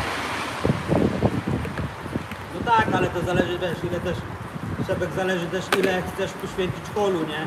Bo wiadomo, że taki długi hol też można rozluźnić hamulec, dać tej rybie dużo luzu. Wiadomo, dłużej się z nią pobawisz, wyciągniesz ją, ale wszystko jest zdrowe dla ryby, nie wiem.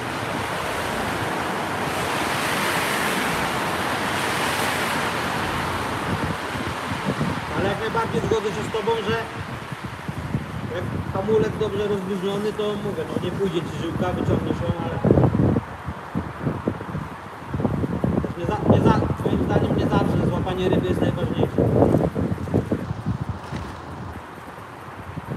Szczupak tu na Norwegii gigantów. No widziałem tam właśnie Skandynawia, Norwegia, Finlandia. No to duże szczupaki naprawdę. Też bym chciał się kiedyś wybrać właśnie tam. Są takie bazy wędkarskie na 2-3 dni. Łódeczkę tam wynająć, żeby popływać i połapać.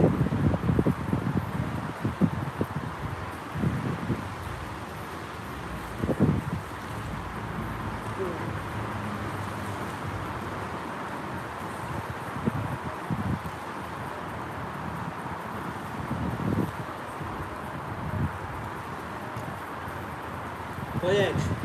To nie jest takie proste, wiesz, to trzeba zaplanować. Dużo baz ma po prostu...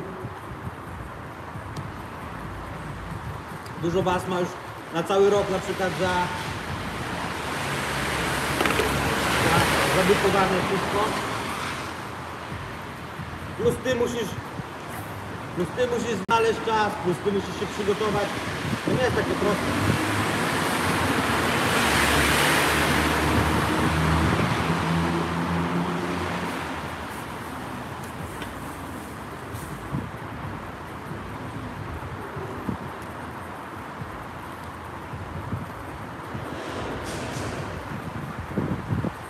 Finlandia nie, bo zgaga po niej. A Finlandia dobra.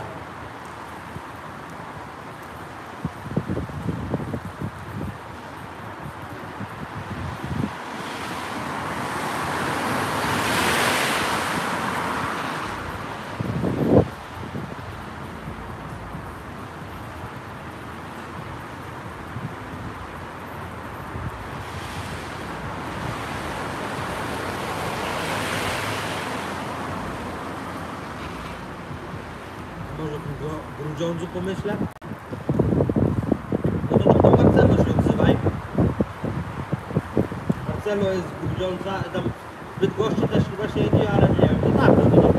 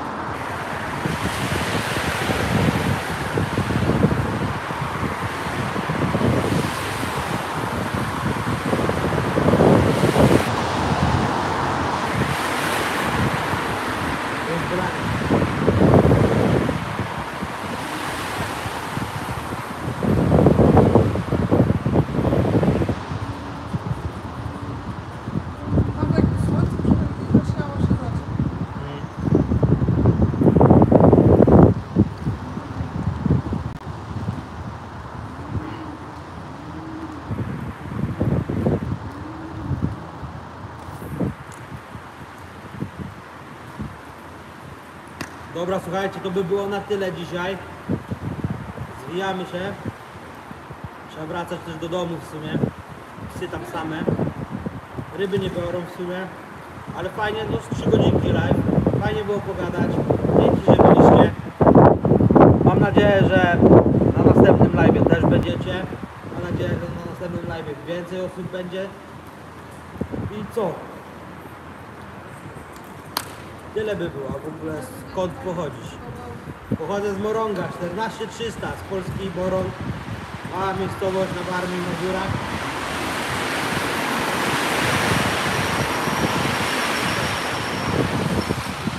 Dobra.